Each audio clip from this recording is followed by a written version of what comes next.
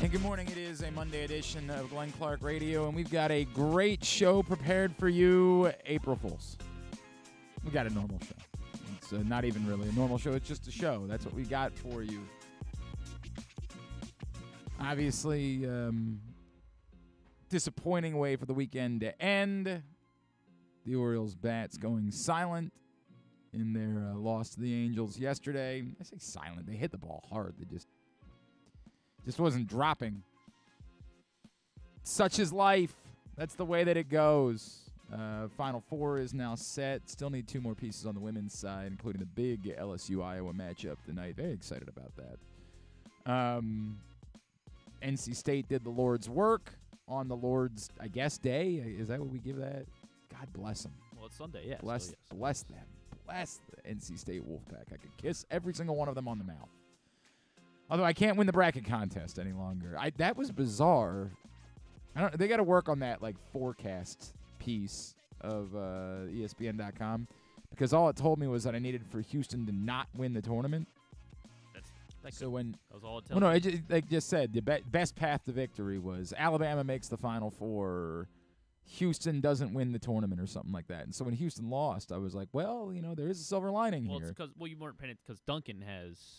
But that's not said. That doesn't matter. NC State doesn't they only reached the Final Four. They haven't won the tournament yet. Yeah, but if they win, yeah, he's gonna win for sure. But that's irrelevant. The point being, my champion's good, but apparently I still needed Houston to get. I guess the championship game. Whatever it was, and the forecast piece of this just didn't do a good job of explaining that. All it told me was I needed Houston to not win the championship. Well, I think so as infuriated as I was when they lost to Duke, and just the most Duke-esque ever that they got a gift to the Elite Eight because the best player in the region got hurt.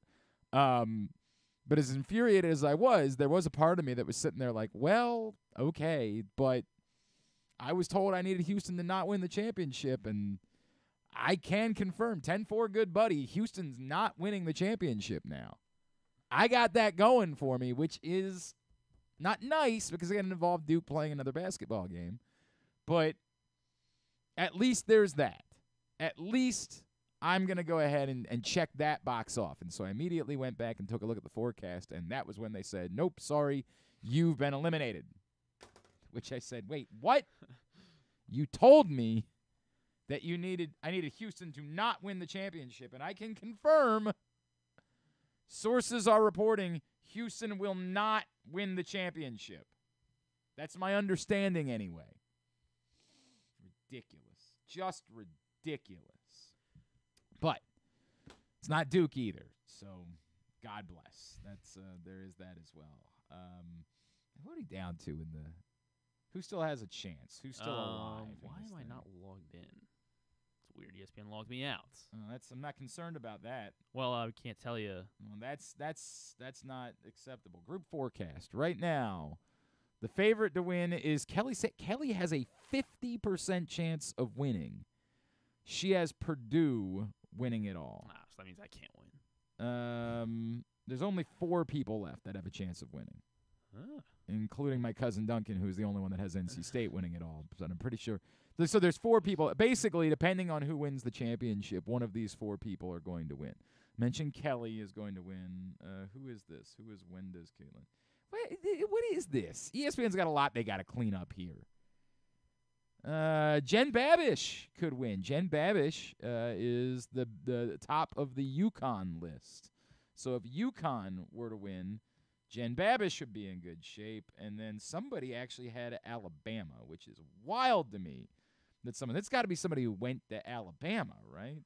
This Baltimaniac. Who is that? Who is Baltimaniac? Come on. This, by the way, clean up. Fine. Clean up your mess, ESPN. John Sears, the late, great John Sears. I don't think he's actually dead, but John used to work for us at the old radio station. John Sears picked Alabama to win it all. Well, what do you know? How about that? So he is still alive in our bracket contest. I don't know. Like, the funny thing too is I still think that it's pretty clear that UConn is separated. But now we're down to like the point of it's a basketball game. These other teams are good too. And so anything could happen. I think I don't know. I'm trying to figure out if like I'll wander over. I want to know what the odds are for the 4 teams that are left, but I can do this. I can handle it myself. UConn a minus 190. Wow, that's a good bit of separation. UConn minus 190, Purdue plus 225, Alabama plus 1,800, NC State plus 2,000, which suggests that these two games have fairly heavy odds. Yeah, they do. Purdue 9.5-point favorites against NC State. UConn 11.5-point favorites against Alabama. Wow. Like there's a part of me that gets it, but it almost feels like setting those lines based on what we thought those teams were coming into the tournament, as much as setting the lines based on what these teams have done to this point. Like NC State just kind of ran through Marquette and Duke. I think the lines are accurate.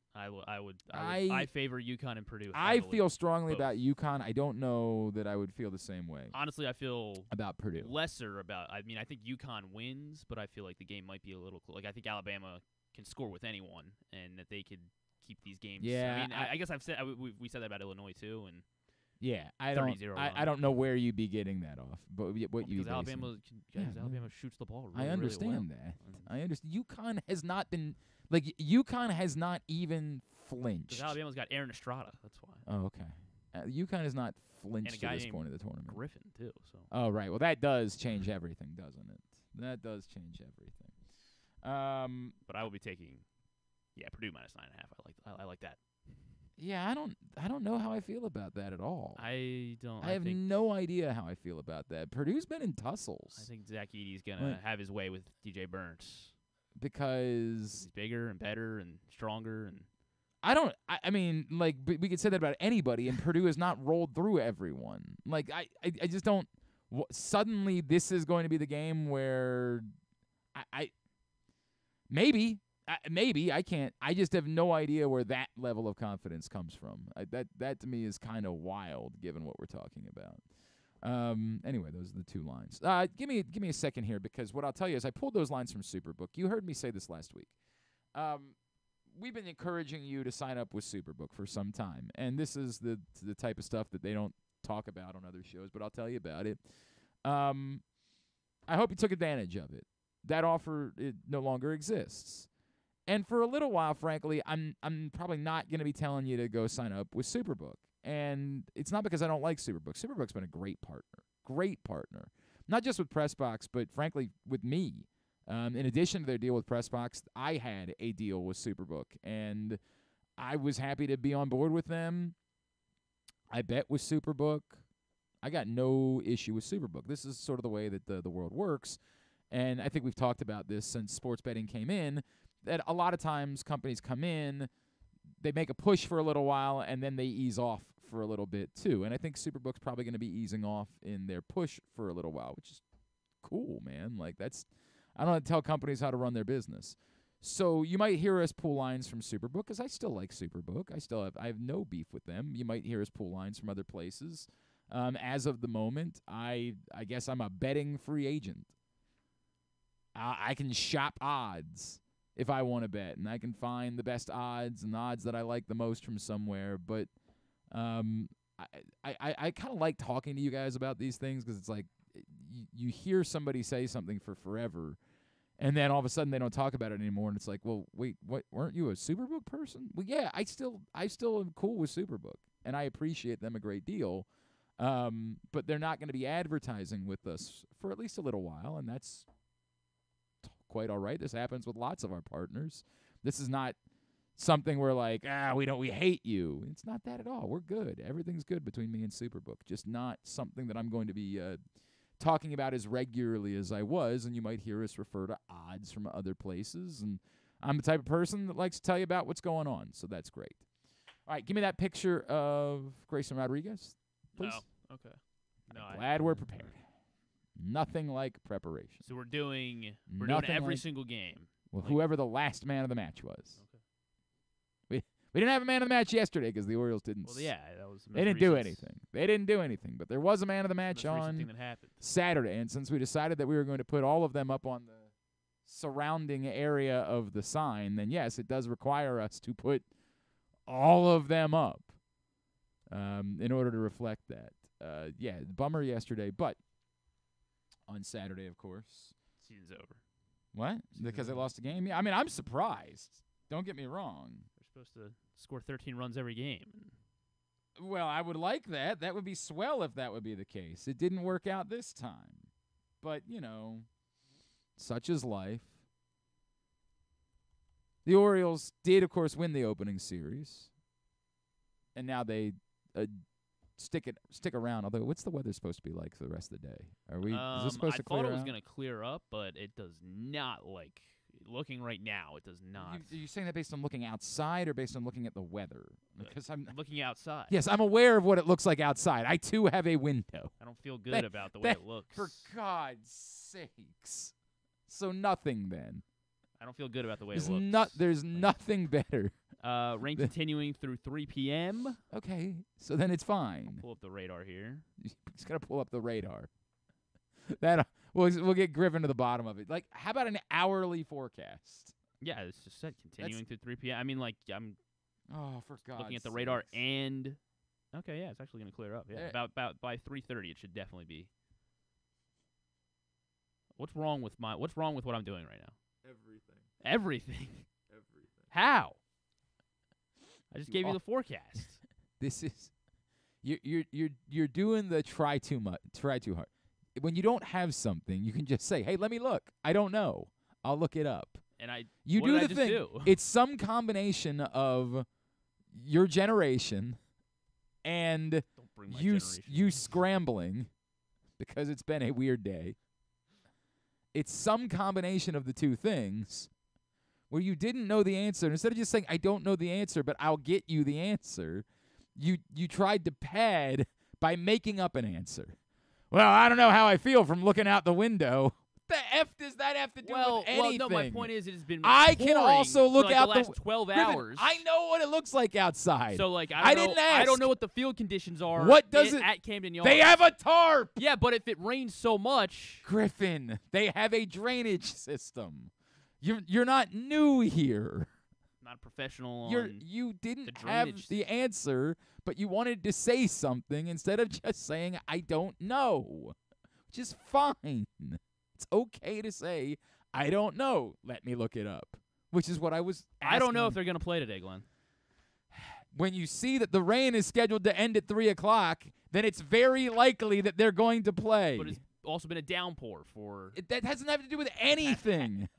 There's never been a day where 4 hours before the game started, the rain ended, and they've said, yes, but it rained a lot yesterday. I mean, so what was the we case with can't opening play. day last year? And That was because people prepare for opening day, because people make a week out of opening day. this is some people's new opening day, right? No. tickets were more God, expensive this weekend. What has gotten into you? What do you mean? What is Like, you're just talking out of your ass. Is there a quota today for you having to say a certain amount of words?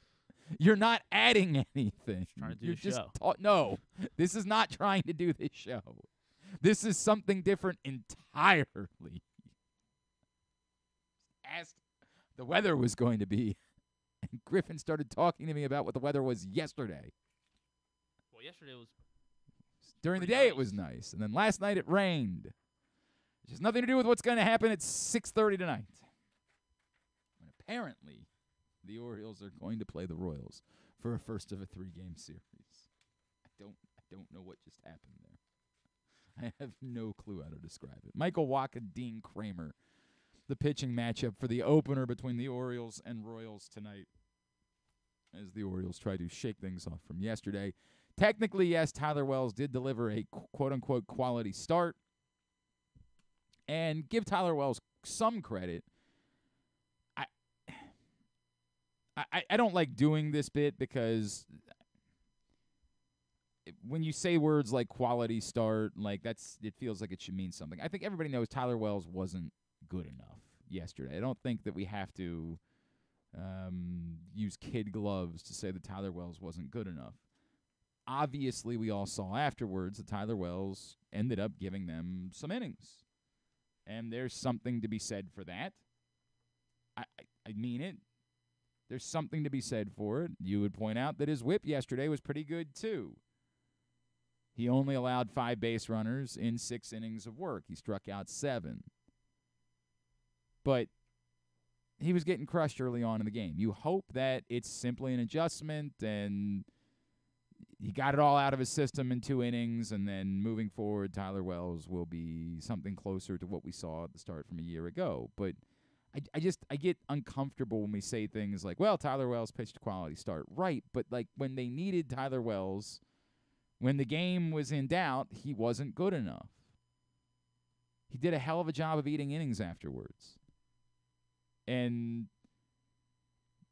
that, for the totality of the season, will matter too. It probably doesn't matter all that much today. Although, they don't have an off day today. So it is good, I guess, they didn't have to use more of the bullpen. Kind of weird they went to the A bullpen. I guess they've been using a lot of the B bullpen in the first 2 games of the season. Kind of weird they went to the A bullpen. And I get it was a 3-run game. It wasn't a 5-run game or something. They were confident they were out of it. But in hindsight, maybe don't love that. And in fairness, these guys probably aren't taxed. So it's early in the season. It's maybe some of these guys just needed some work, right? Like maybe Ynier Cano just needed the work. I don't know. I don't want to say too much about it. The Orioles lost a game. Tyler Wells wasn't great. Yes, he technically pitched a quality start, and yes, with all 3 pitchers that have started this season have given quality starts and struck out at least 7 guys. Yes, he didn't walk anybody. That's something. But Tyler Wells' issue a year ago wasn't really the walks. Tyler Wells' issue a year ago obviously was the home runs. And so it was a bit unnerving when he gave up another early home run. Now, a year ago, they were mostly solo home runs. That one was a 2-run home run. And then it was followed up by a bad second inning as well. It was not a good day, and the bats went silent. It was a good day for Grayson Rodriguez, however, on Saturday. He was man of the match. So we go up to the board, and we add him. What kind of tape did we use for the first one? Why did we use the blue tape? I guess because that's what I had. That tape's not working. Well, it's just gonna rip the paper off the sign behind it All when right, we try to pull it off. We're still early in the season. Here. Yeah, we're we working learn how on. tape worked. Well, now I'm not sure this tape will be much better. I think this Trying. Scotch tape? Well, Oh, it's that. Yeah. Because that was what was Try in to front of me find today. some Scotch tape. Let's try to do that if we can, or I don't know, push pins or something if that'll yeah, that work. might Let's work. let's look into that as a company. Let's try to get behind that. So yes, we put Corbin Burns. I got to remember what Corbin Burns. I just realized I had this epiphany as I was thinking about this segment that there will be times where I've got to pull somebody down from the layer to put him back as man of the match, and I didn't know what Corbin Burns' face looked like over the weekend. I was like, what does Corbin Burns look like? If you walked in studio right now. Yeah, I would have no idea. I'd just be like, hey, there's some guy here to sell us some water or something. I have no clue. All right, Grayson Rodriguez is man of the match. We're going to talk to Mike Bordick in just a couple of minutes about the first weekend for the Orioles. Our buddy Eric Arditti will join us this morning, as well as Jeremy Conn. All of that coming up. Why don't we get a break to try to get things settled? It's fair. Got off to a bumpy start today. Why don't we try to settle things, and then we'll talk to Mike Bordick on the other side. Today's show is brought to you by Atman's Deli. Atman's Harbor Point is open and is spectacular. Everything you love about Atman's now with a full-service bar. They got the hand-rolled bagels. They got the corned beef piled high, the delicious soups, all available at your neighborhood Atman's Deli.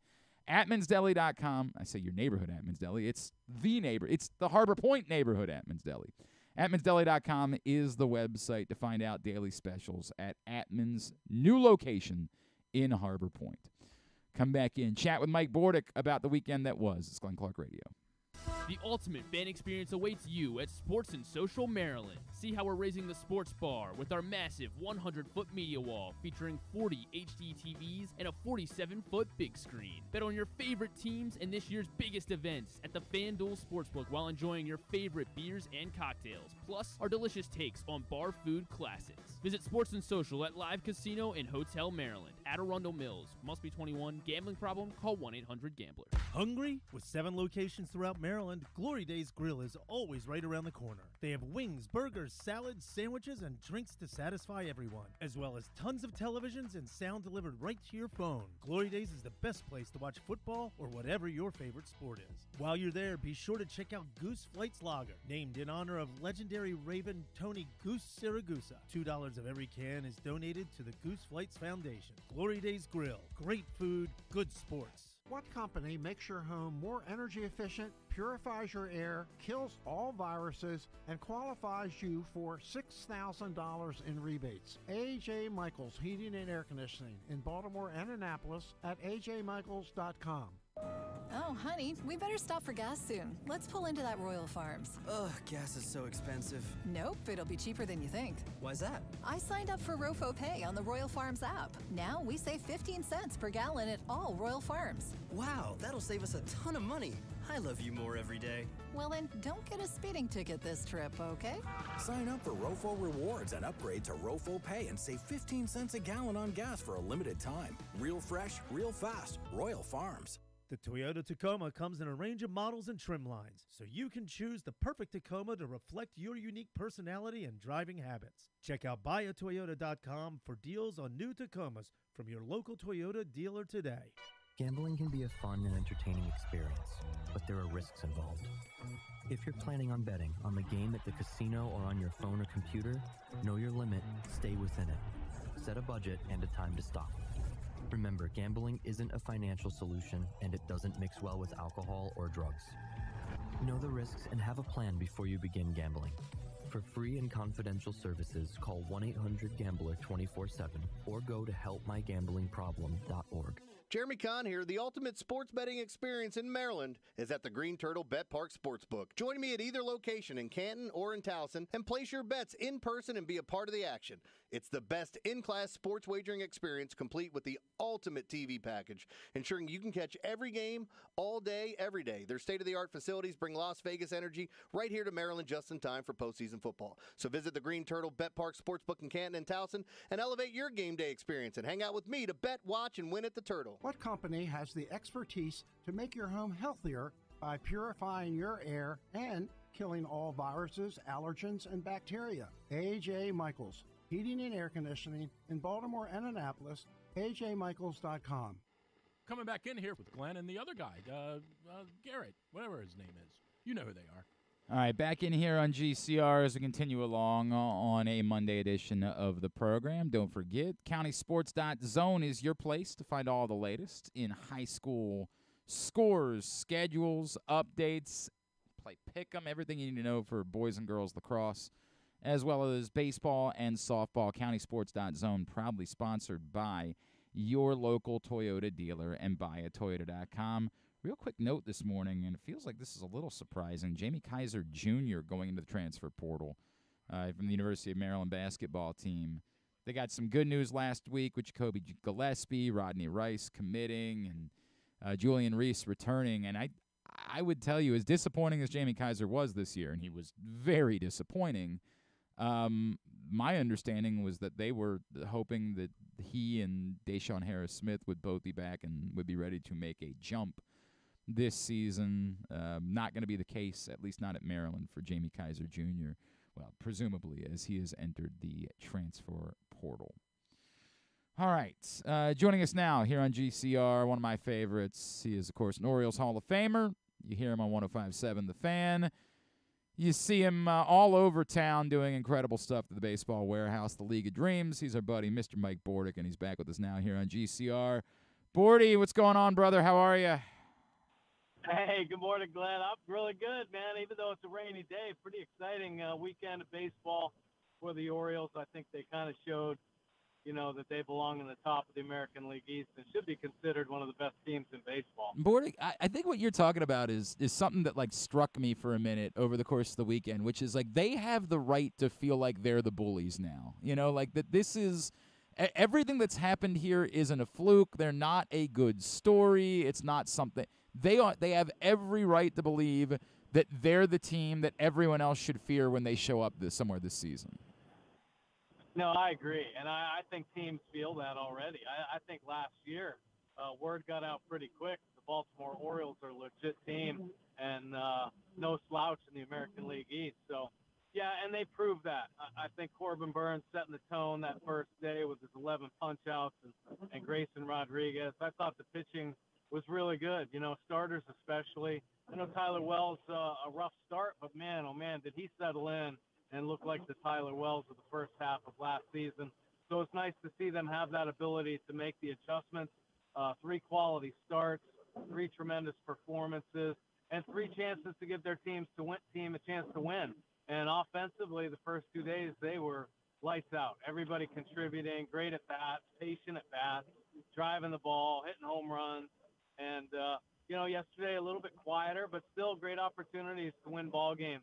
I think we were all sitting there waiting for them to come back and win that game yesterday. I mean, just because they did it so many times last year, and they certainly will this season. All right, Mike, you brought up Corbin Burns. I have seen very few things like that in my life following the Orioles, right? Like that, you got to go back to Mike Messina, and I take nothing away from the other good pitchers that have been here, but it's not just to me how he pitched. It's like I'm looking around the stadium and how in tune with every pitch that Corbin Burns threw that entire crowd was. Like this was not a, hey, the Angels are coming up, let's run out now to pee or let's run out to get a pretzel or something like that. It was, we have to see everything that this guy is going to do, and I think it adds to sort of the legend of Corbin Burns that is only one start into his Orioles career, that like everything about him is completely legit to me as being the ace that this franchise has desperately desired. Oh, absolutely, and I agree. Great comparison with Mike Mussina. He had everybody on the edge of their seat because he always did great things. One of the most fun times I ever had playing baseball was playing behind Mike Mussina because he could locate. He could do anything he wanted with all of his pitches. It was just so much fun. And I think Corbin Burns attracts that kind of attention. Listen, his last 3 years, pitching with Milwaukee, he had a sub-3 earned run average. I mean, he's going to come over to the American League East and just dominate. Yesterday was no fluke, and I love how excited everybody was about his performance. And he didn't disappoint. He shows just incredible composure and confidence. And you could even tell yesterday and the day before how he communicates with his team. Just a great team player, and is excited to be part of this winning organization. Bordy, have you gotten the sense? So we were talking about this yesterday. To see Grayson then go out and follow it up, I don't know. Maybe Grayson Rodriguez, if the Orioles had never traded for Corbin Burns, what we saw last year really was his arrival, his moment, and he was going to have a spectacular, magical season, and he was going to prove to be the ace that we've waited for. But do you get any sense of what either the relationship with Corbin Burns or just seeing a tone setter like Corbin Burns at the top of the rotation might do for Grayson Rodriguez as he tries to make his own jump to perhaps being this organization's next great starting pitcher for a long time, should Corbin Burns leave after this season? Yeah, well, I think this is going to do nothing but benefit, obviously. Grayson Rodriguez, Bradish, Wells, all these pitchers. To witness, one of the best pitchers in all of baseball every 5 days, to be able to talk to him, learn what he's thinking about, how he kind of goes through a lineup, because he isn't a one-trick pony. He's got a full repertoire of pitches like all these guys do.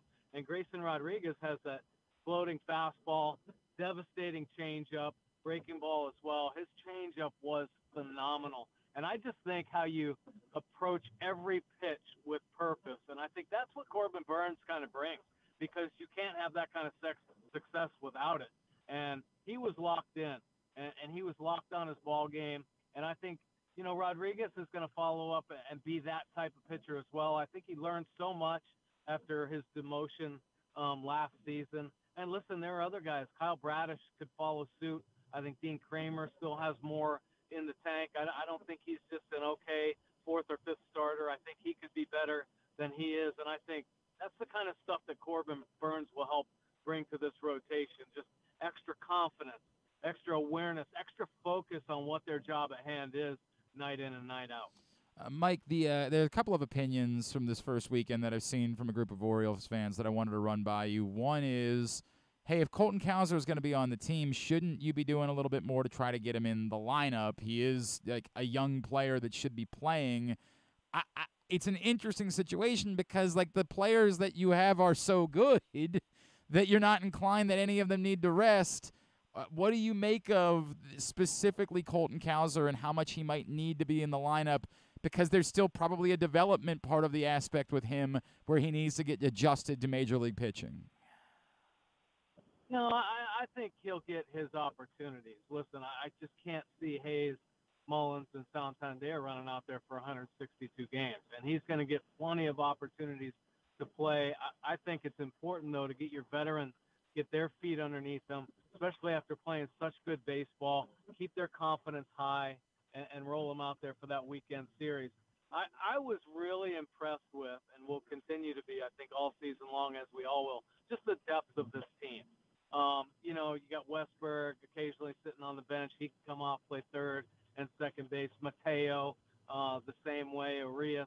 I mean, they are just loaded. There is no weakness really on this team. The guys that are coming off the bench could be everyday players on other teams, right? And so, and I think Colton Cowser certainly fits that mold.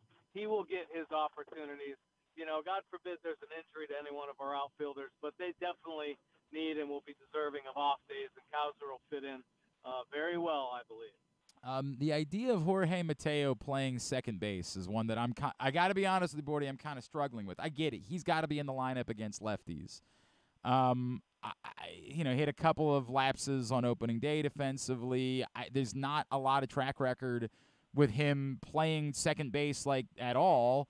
And, I was just hearing from some people about how important it is for second baseman to be comfortable defensively and have played there a lot. I'm going to move on from that conversation. But, Mike, I'm confused as to why maybe on a day like yesterday the answer isn't just let Mateo play short, have Gunnar. I know, ironically, Gunnar makes this incredible play.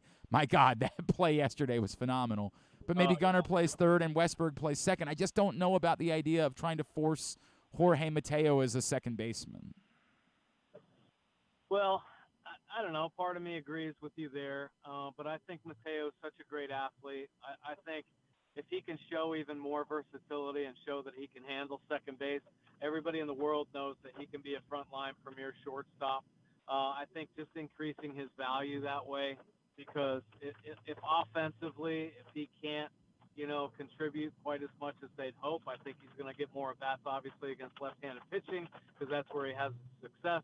But if he can just continue to add more value, he becomes a huge trade piece, come mid-season or as the season rolls along. I just love when he's in the lineup. He's so explosive. The opportunity to steal bases, put pressure on teams. And he may have had a couple lapses, but he also made some really nice plays and turned some nice double plays. He seems pretty comfortable over there. And I just think his athleticism can play anywhere on the field. I'm a little bit more reluctant to move Gunnar off of short. Okay. I would rather him just stay there. No matter what. Okay, Gunnar, you got it the second half of last season.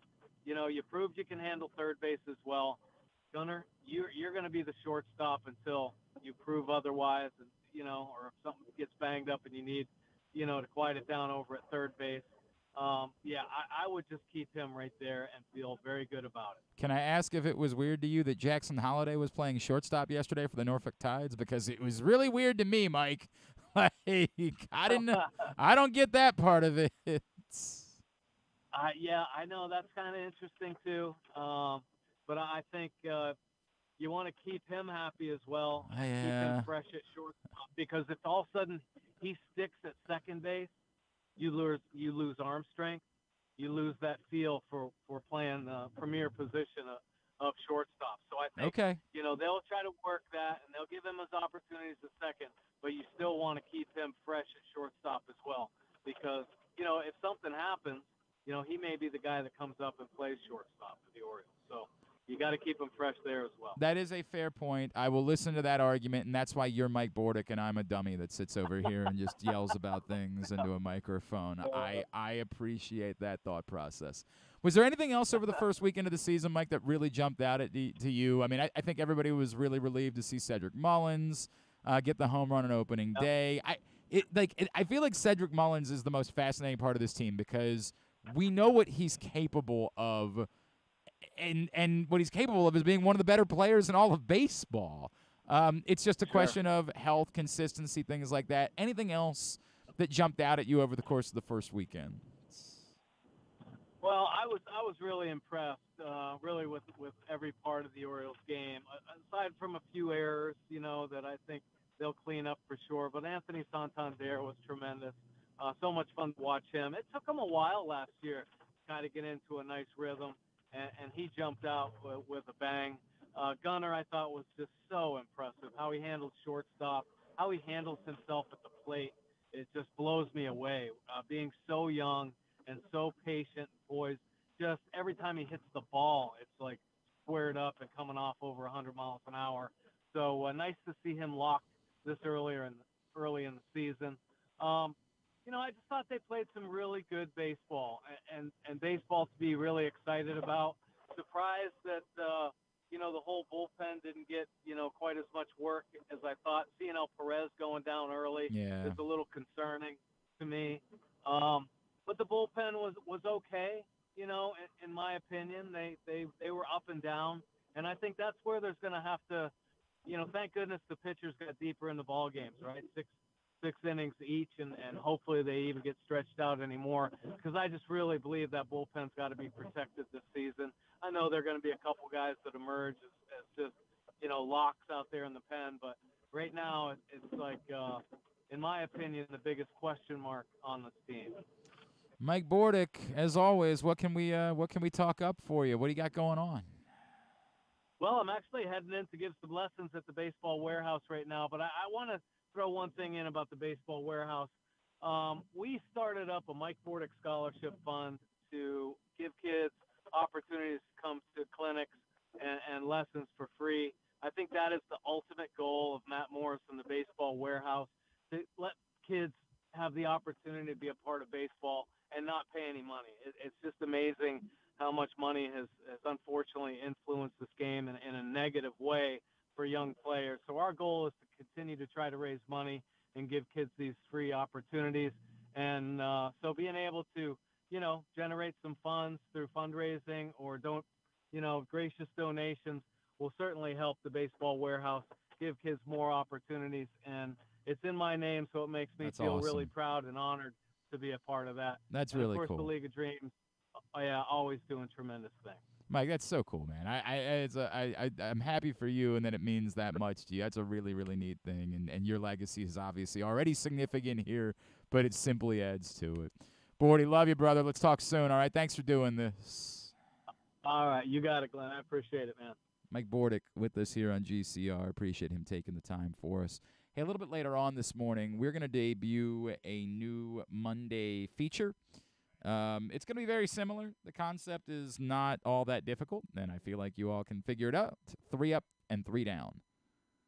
It's sort of like pats and slaps, right?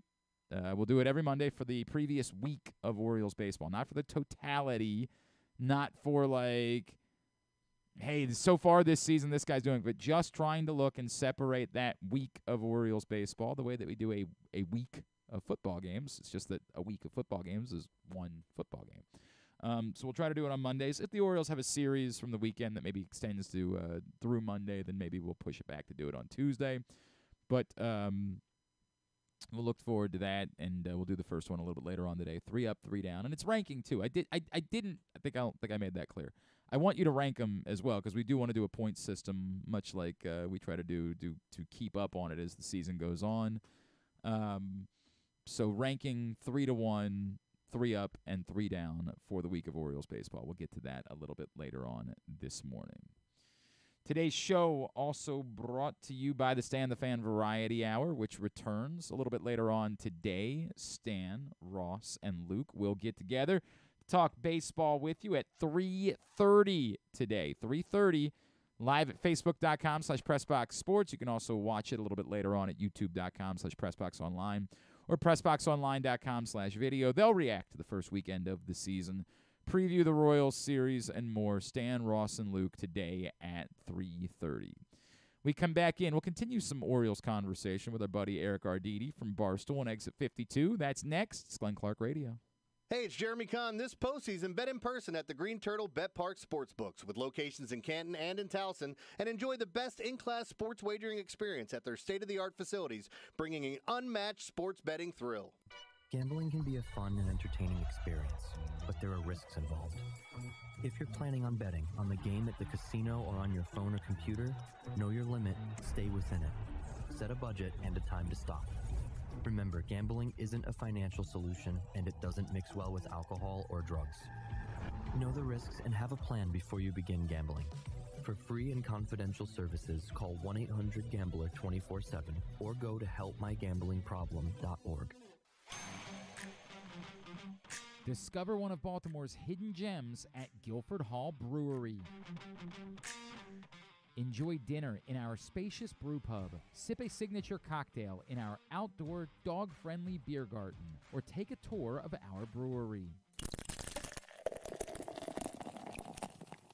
Discover your new favorite local craft beer. From crisp lagers to hoppy ales, there's something for everyone to enjoy. Pair your brew with delicious appetizers and entrees. There are options for the whole family, but you have to try our fan-favorite giant pretzel.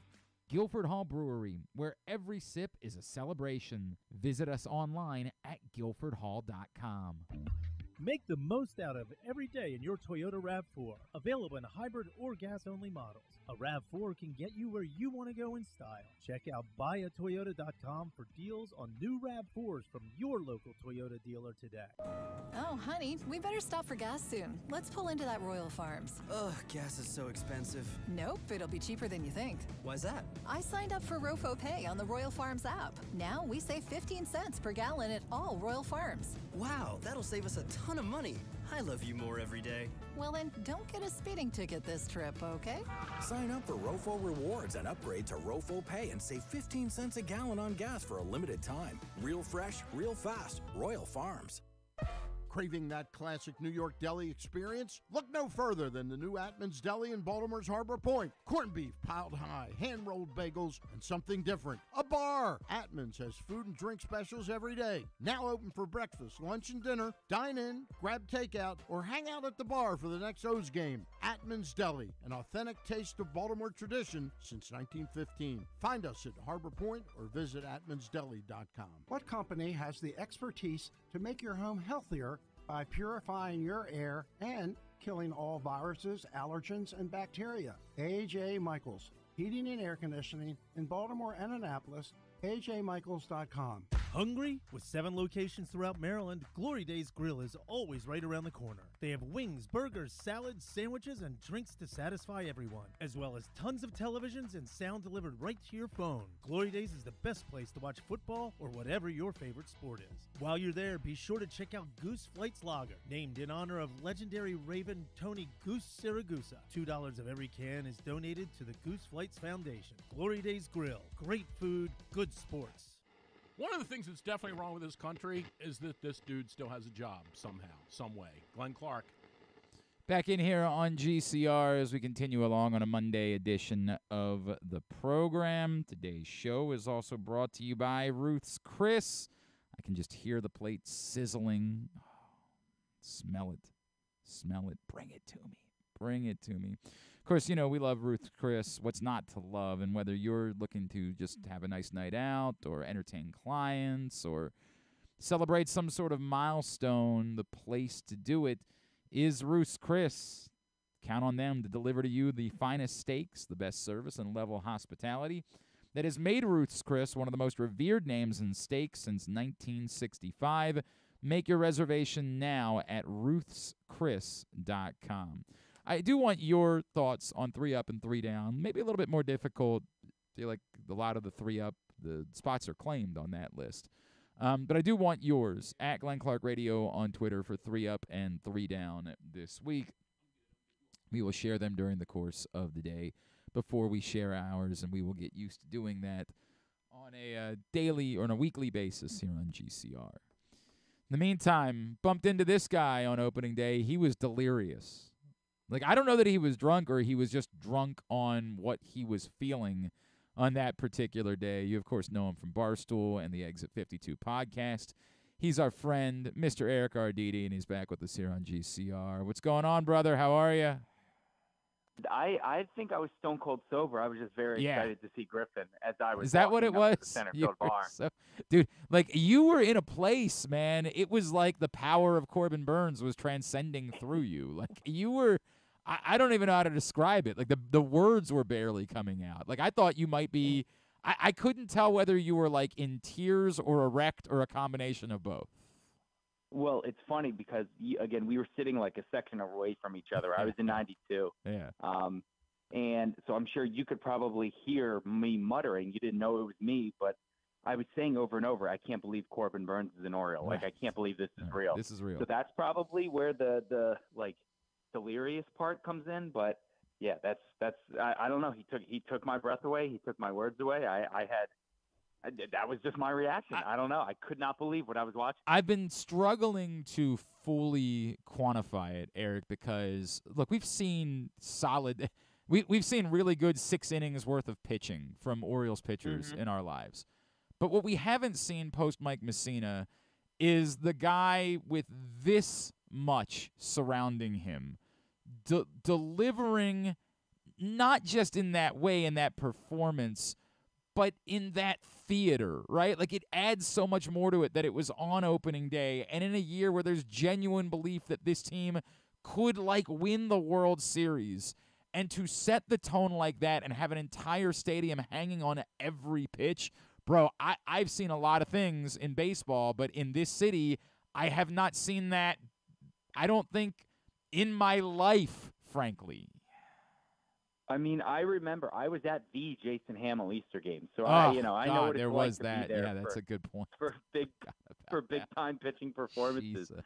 But no, you're right, because again, I think there were a lot of people who were kind of like, yeah, Corbin Burns and we got him and all that, but like, what if he gives up 5 earned runs and 3 1/3 and walks 4, and then it's oh, by the way, Joey Ortiz has a 2-run home run and DL Hall strikes out 9. And everyone's like, well, dude, I would add to that, like, even if he just pitched like well, even if Tyler Wells technically gave you a quality start yesterday, right? Like, if that was what you got from Corbin Burns, it would be called a quality start. But everybody would walk out saying, I thought we were getting Corbin Burns. Like, I thought we were getting the dude. Like, that's what I thought we were getting. Like, the stakes were high, even for one start in a 162-game season to set the tone like that.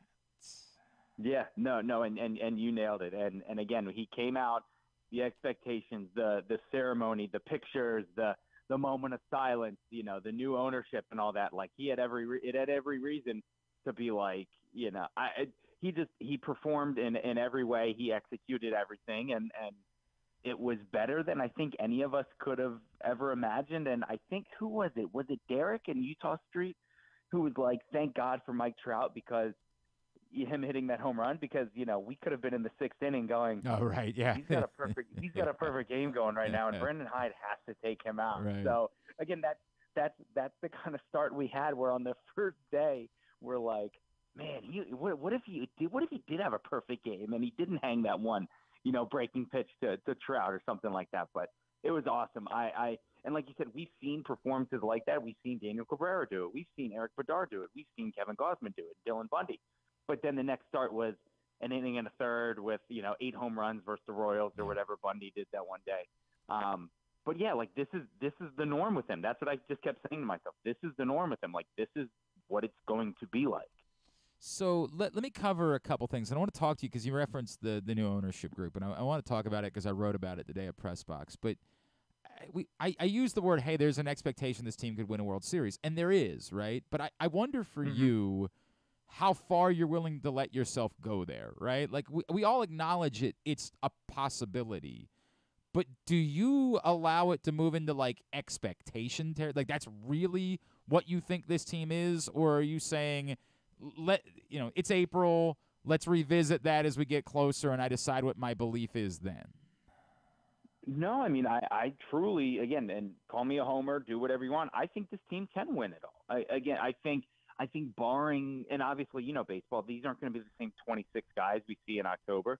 But, if they add a bullpen guy or two, maybe another starter, I mean, why not? We've already seen, and again, tiny sample size against the Angels. I get it.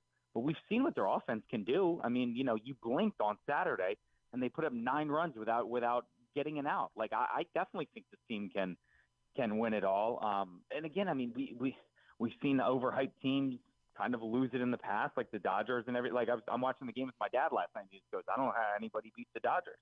I said, we've said that for years, though, and so I don't know. I am in the camp that they can win. Again, I think Corbin Burns and Grayson are a legitimate 1-2, and then again, if you're throwing Tyler Wells in a playoff game and he's your number 3 or something like that, I think it could be a lot worse. I really like him, and again, I think he rebounded nice yesterday after the tough first 2 innings. But yeah, I think this team could easily win a World Series. Not easily, but yeah, I think they could definitely be there. I'm in this weird place where like I still think it's a possibility. I feel like I need to still need to see a few things, right? Like I still need to see like what the back end of this bullpen looks like when you get into a stretch where you need to call upon it. I think I need to see consistently. There's still some things I need to say in order to believe that they – I don't know. I believe they can.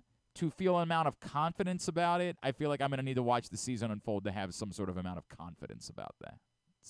Yeah, that makes sense. Again, I drink the orange Kool-Aid a little more than most, so I'll allow that. But yeah, I'm right there with you again. It's as we go along, I think we're obviously gonna see who this team is and what they're made of and what they need to add. But again, like if you told me if we had the click remote and we fast forwarded 8 months and we were like, man, that Orioles World Series run was awesome, I wouldn't be like, wait, what? They did it? It would be like, yeah, okay, I can see where this came from.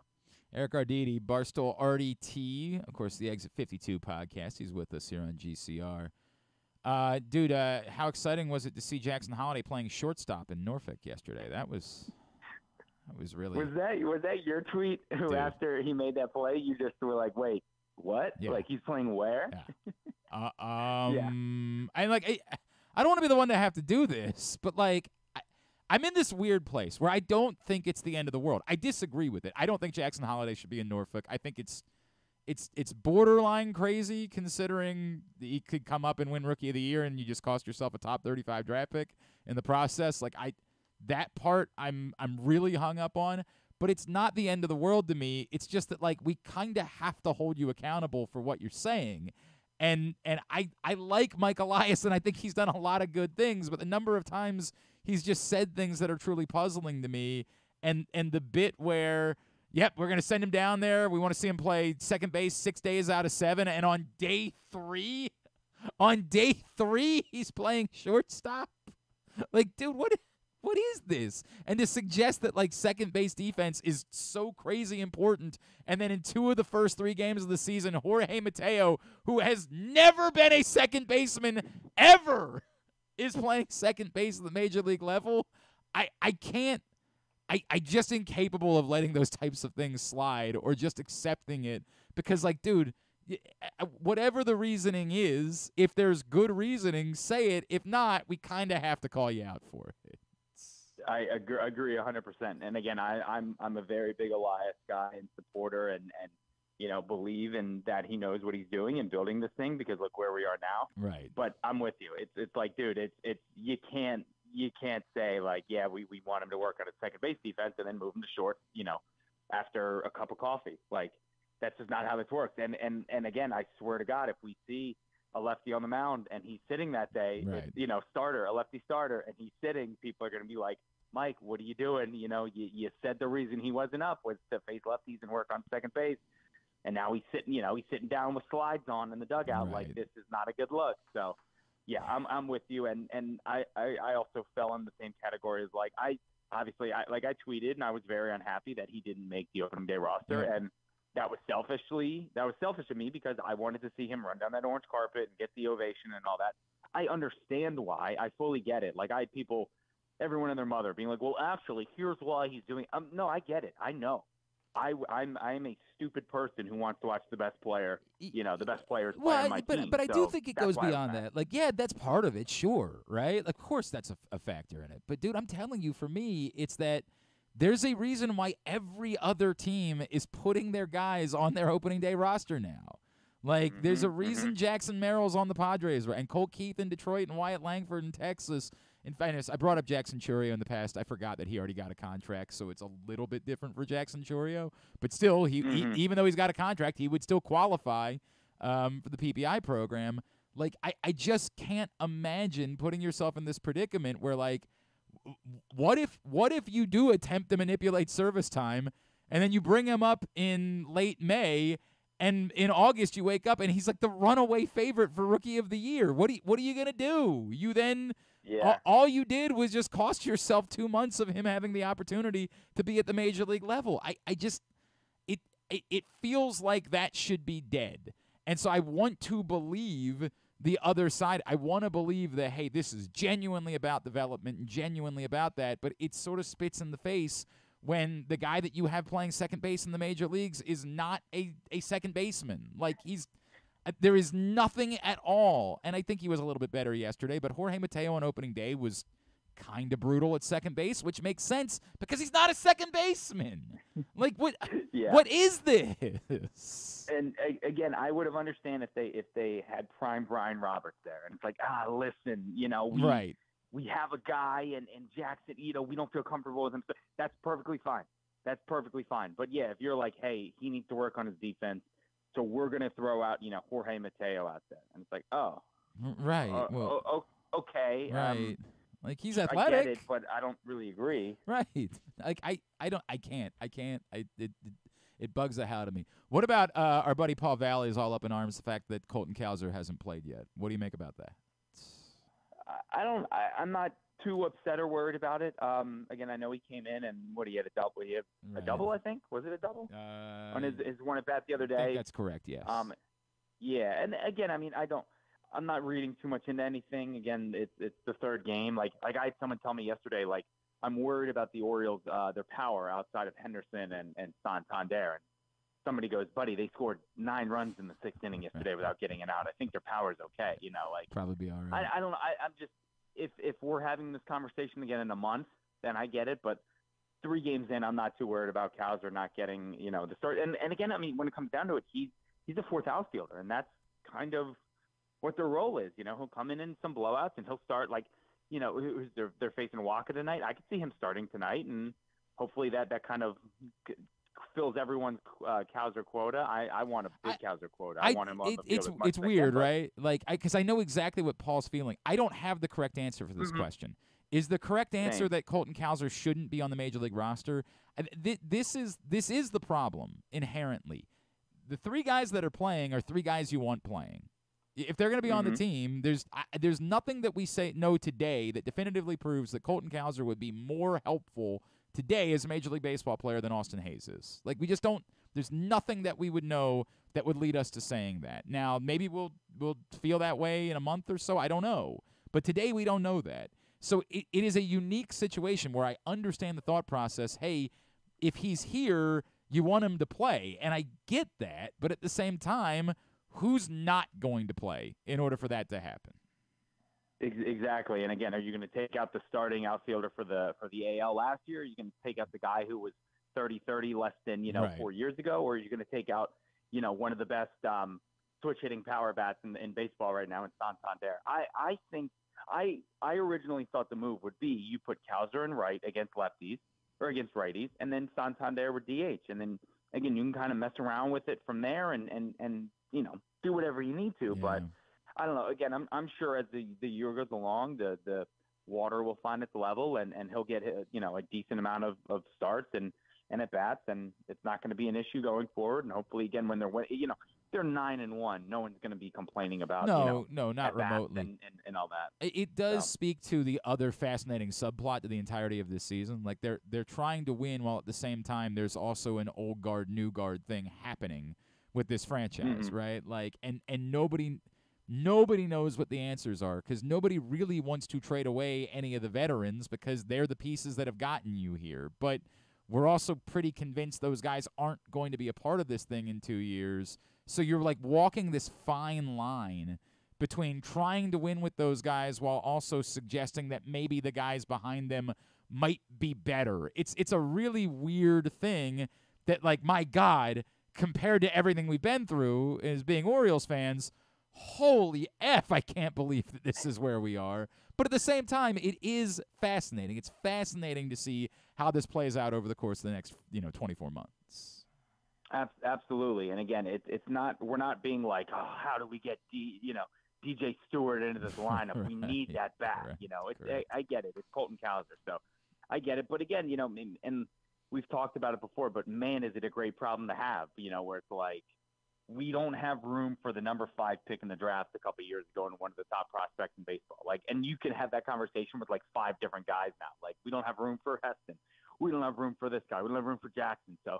Again, it's a great problem to have, and we're very excited about it. But, again, maybe that does get cleared up by a trade. Maybe it's Ramon and Hayes to the Guardians for Bieber, something like that, and that does open the door there.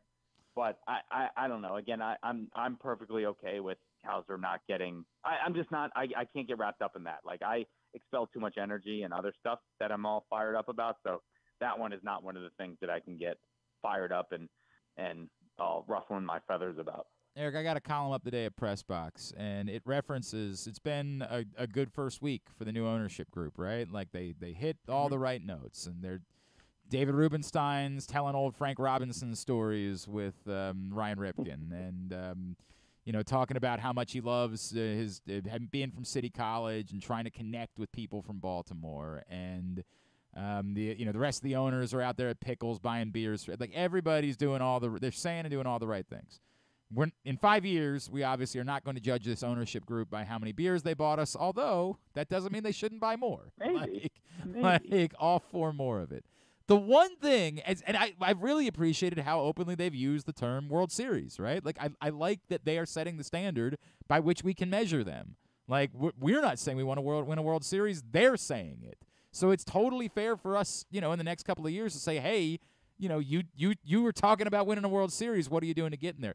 The one thing that I don't want to say irked me, but I couldn't help but notice is David Rubenstein in all of these interviews that he did, and I tried to watch or read as many of them as I could, and unless there's one that I'm missing somewhere, I haven't seen any amount of commitment about spending money yet.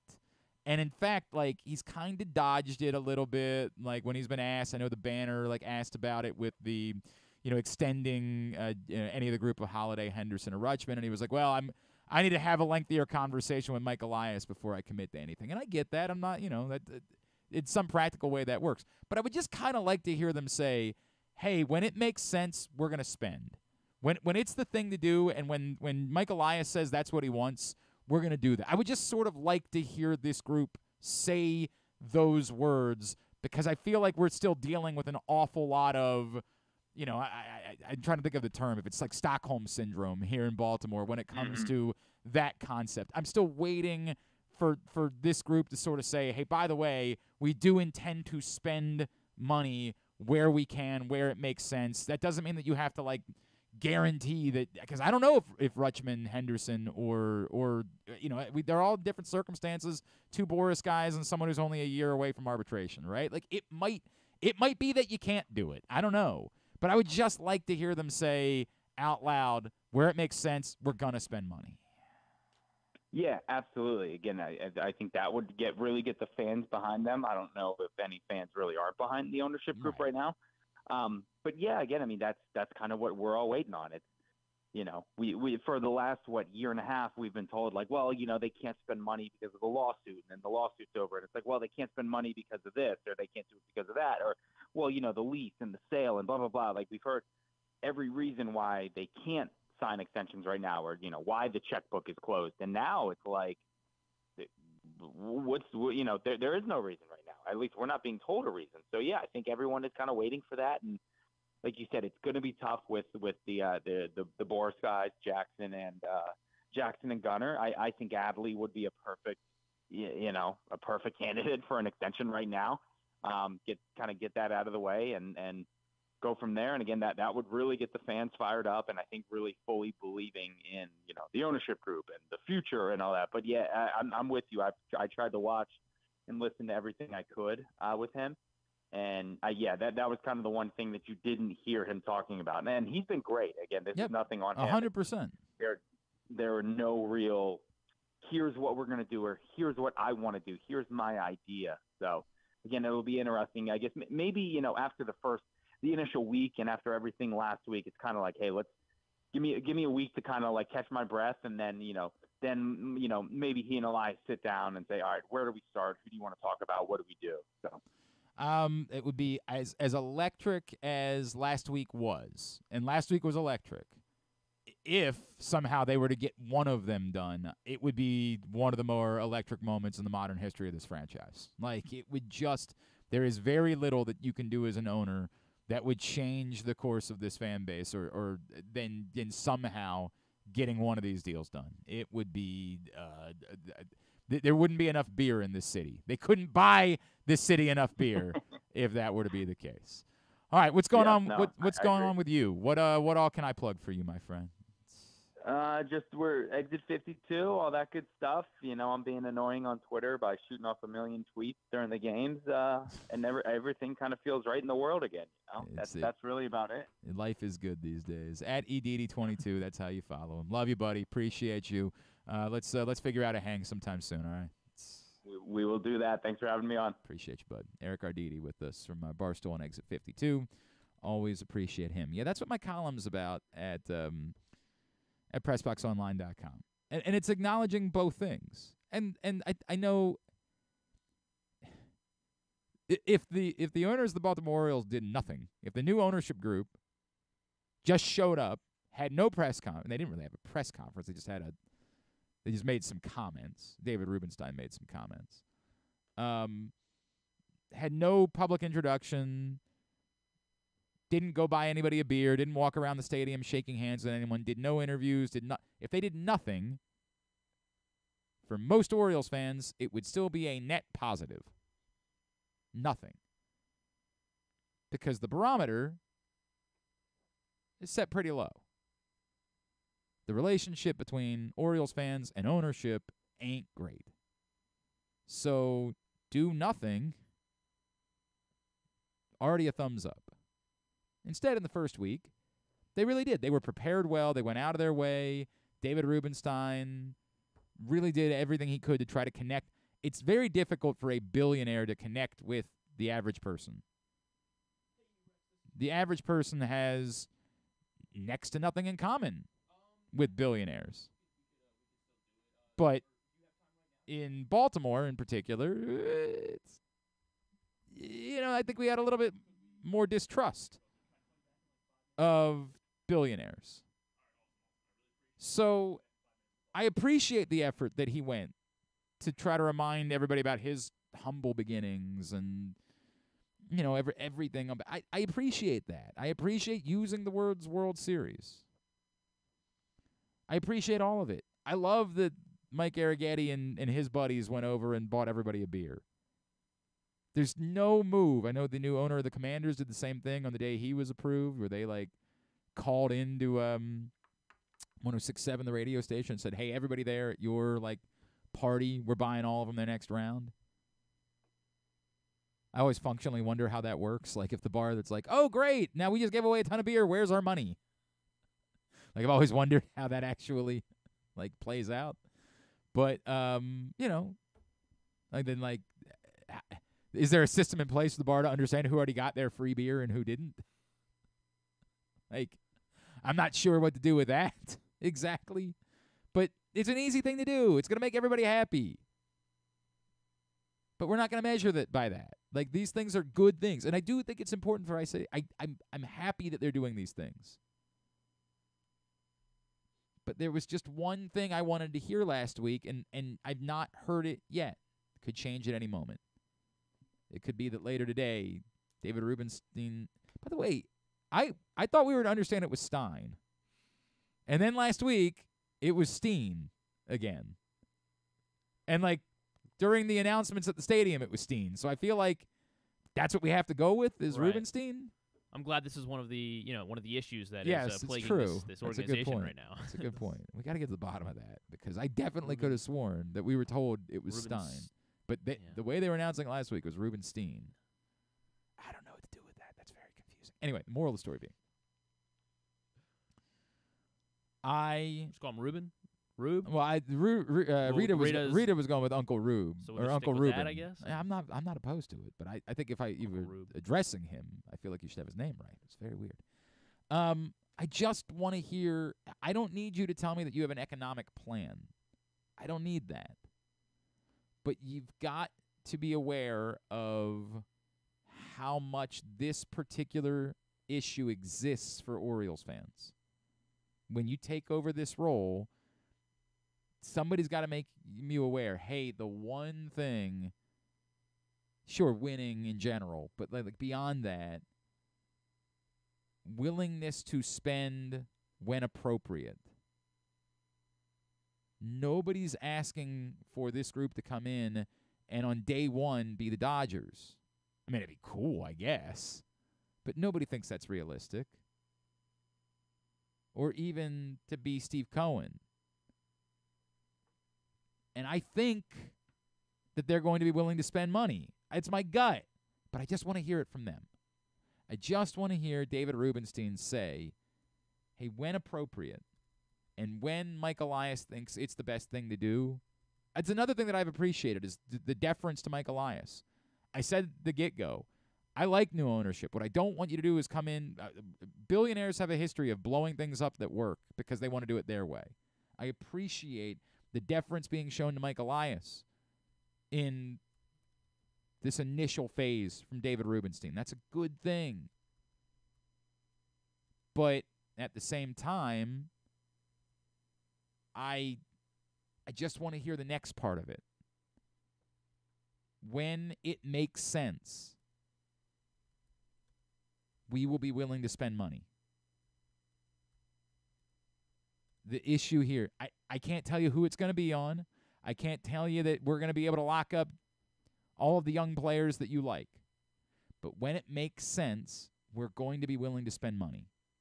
That's it. That's the one thing that I'm kind of looking to hear or see.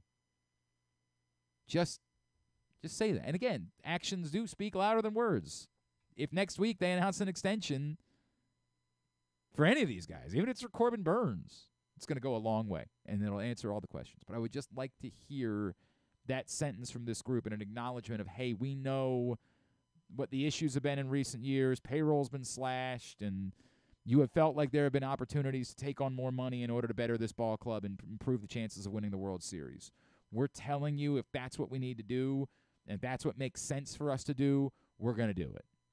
That's it. That's the only thing I'm asking for that I still haven't heard yet from the Rubenstein group. And if I'm missing something, if there's somewhere where it exists, because I went through and, the Athletic piece and the Banner piece and the Sun piece, I went through all of them. And I just couldn't find that. So if I'm missing it, tell me. I did find in the Banner where he said, I don't want to say anything about that until I've had a conversation with Mike Elias. And I get it. That sounds smart. But you don't have, it's kind of hard for me to believe that knowing how long this process was in place, that you haven't had that conversation with Mike Elias.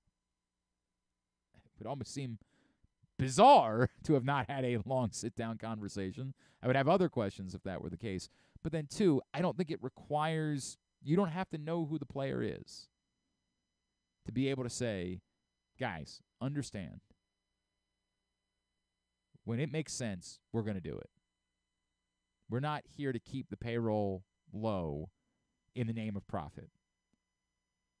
We're here to win, and if that requires spending money or it makes sense for us to spend money, that's what we're going to do in order to take that next step. That was the one thing that I kind of like to hear.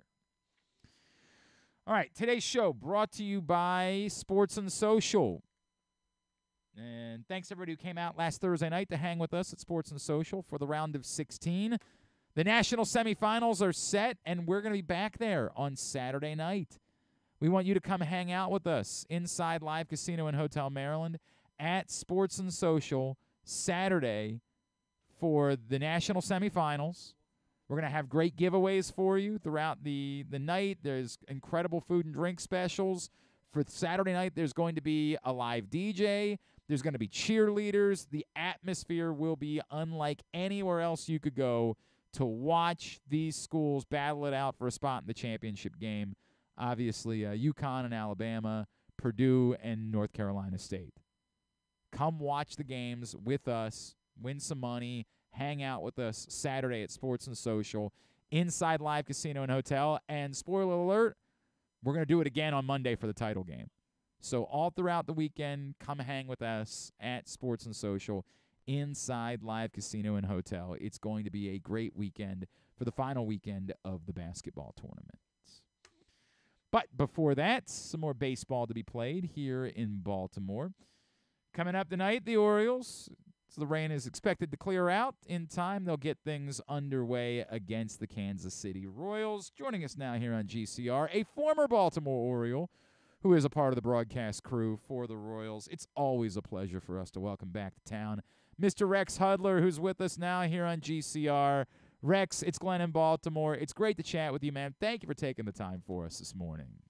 Hey, Glenn in Baltimore. I am so thrilled. And let me just tell you, the experience I had with the Orioles was way better for me than it was for the Birds. Let me just tell you, I got to learn the Cal Ripken way. I got to, rub elbows with Junior and Billy. Of course, I played with them in Rochester, Billy a little bit. But and my only claim to fame is being drafted ahead of Cal Ripken Jr. So, look, yeah, if there's any Oriole history there, then so be it. Yeah, you know what, Rex? I appreciate your honesty about all of that. And I love that it still means something. I think the times that we've talked, I've gotten that sense that, like, you still get some fun vibes whenever you come back to town. Oh, I do, especially when I started broadcasting back in '99 with the Angels. Yeah.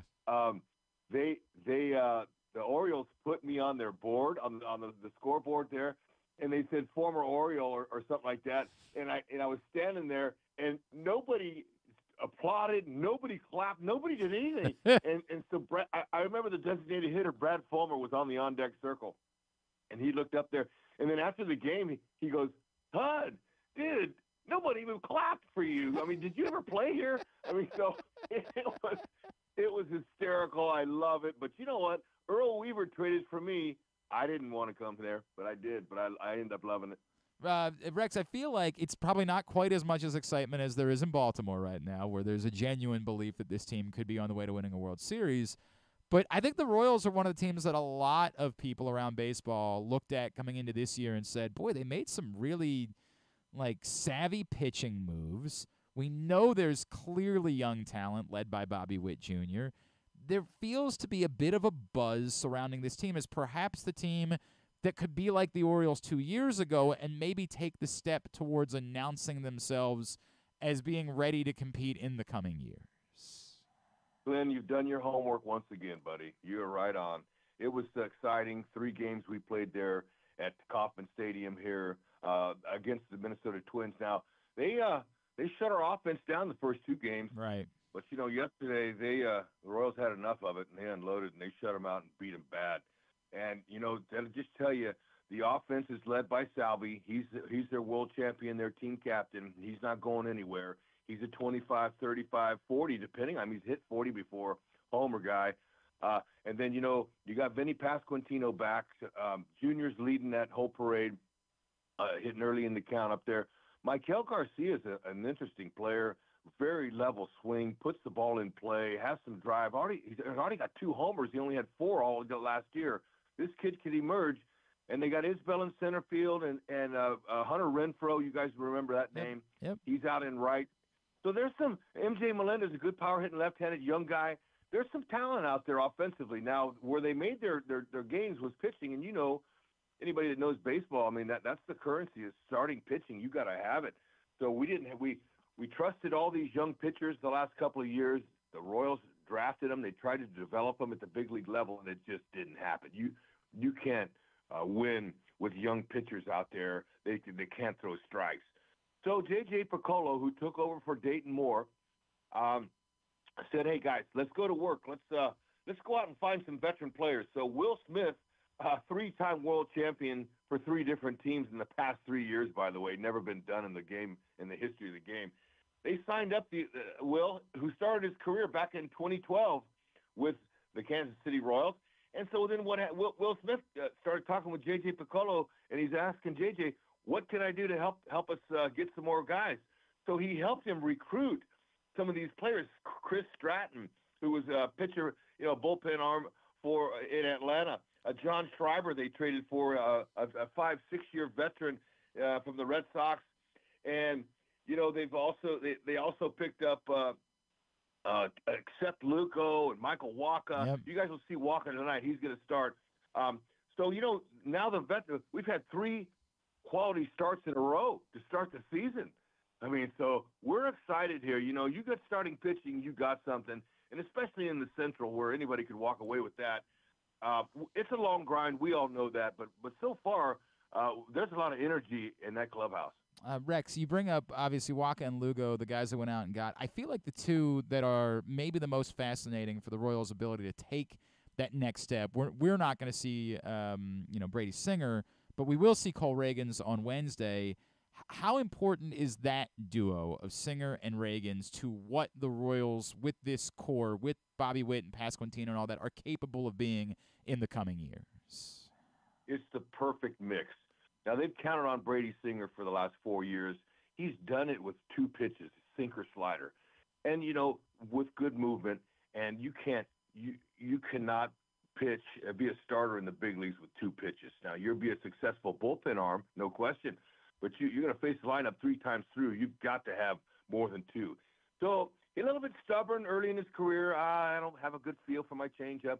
Well, now he does. They split his fingers, kind of a split finger changeup action coming out, diving away to lefties and into righties. And then he developed a 4-seam fastball. How about that? Yep. The fastball is the toughest pitch, the best pitch in baseball, because there's so many variations from it. 4-seamer up in the zone looks good to the hitter. The closer to the eyes, the ball looks bigger, but you can't square them up. Most of the time, you just foul them straight back. And when you got a nasty slider, and he threw it yesterday 60-something% of the time, and he punched out 10 Twinkies yesterday. It was beautiful to see. So Singer now has no pressure. Last year he was the lead singer. This year he's kind of taking a back seat to Lugo, who looked really good in his opener, and I'm sure Waka won't be easy for the Birds tonight either. But it's taken some pressure off of him. They look for him to become a lead singer on this team, no doubt about it. And then you mentioned the other kid. Who is it? Cole Reagans, yeah. Oh, my goodness. I can't wait to watch Cole, and I'm sure the Orioles will not want to see him again. This is a big lefty that throws 97 to 98 miles an hour with a nasty changeup, hard slider, big curve. He got the whole package, and we got him for Aroldis Chapman last year. The first trade that was made before the deadline last season was the Rangers. They knew they needed an arm. They knew we had Chapman. They eyed him, and we held out for their best pitching prospect, and they gave us Cole Reagans. Last year, dominated, was the pitcher of the month for the month of August. And so this year, gosh, he only went out there and punched out 9, set a team record for opening day start. They got to him a couple of times. He gave up 1 homer, but he won't be easy. But these 2 guys here that you mentioned, these young guys, to go along with some of these veterans' arms, is going to be good. Now, the 5th starter is Alec Marsh, who came on last year really strong, hard mid-90s fastball, tough slider, and a really good competitor. So the Royals will definitely be different with this look, and they already have 3 quality starts. Like I said, there's a lot of teams out there already early this season. They can't say that. The contract for Bobby Witt Jr. Rex, we're jealous, right? Because we got this young core here in Baltimore, and we are desperate to see at least one of them be locked up long term and to point the flag down and say, whether it's Adley Rutschman, Gunnar Henderson, or Jackson Holiday to come. Count on this guy being here for a long time. What did that do for the club?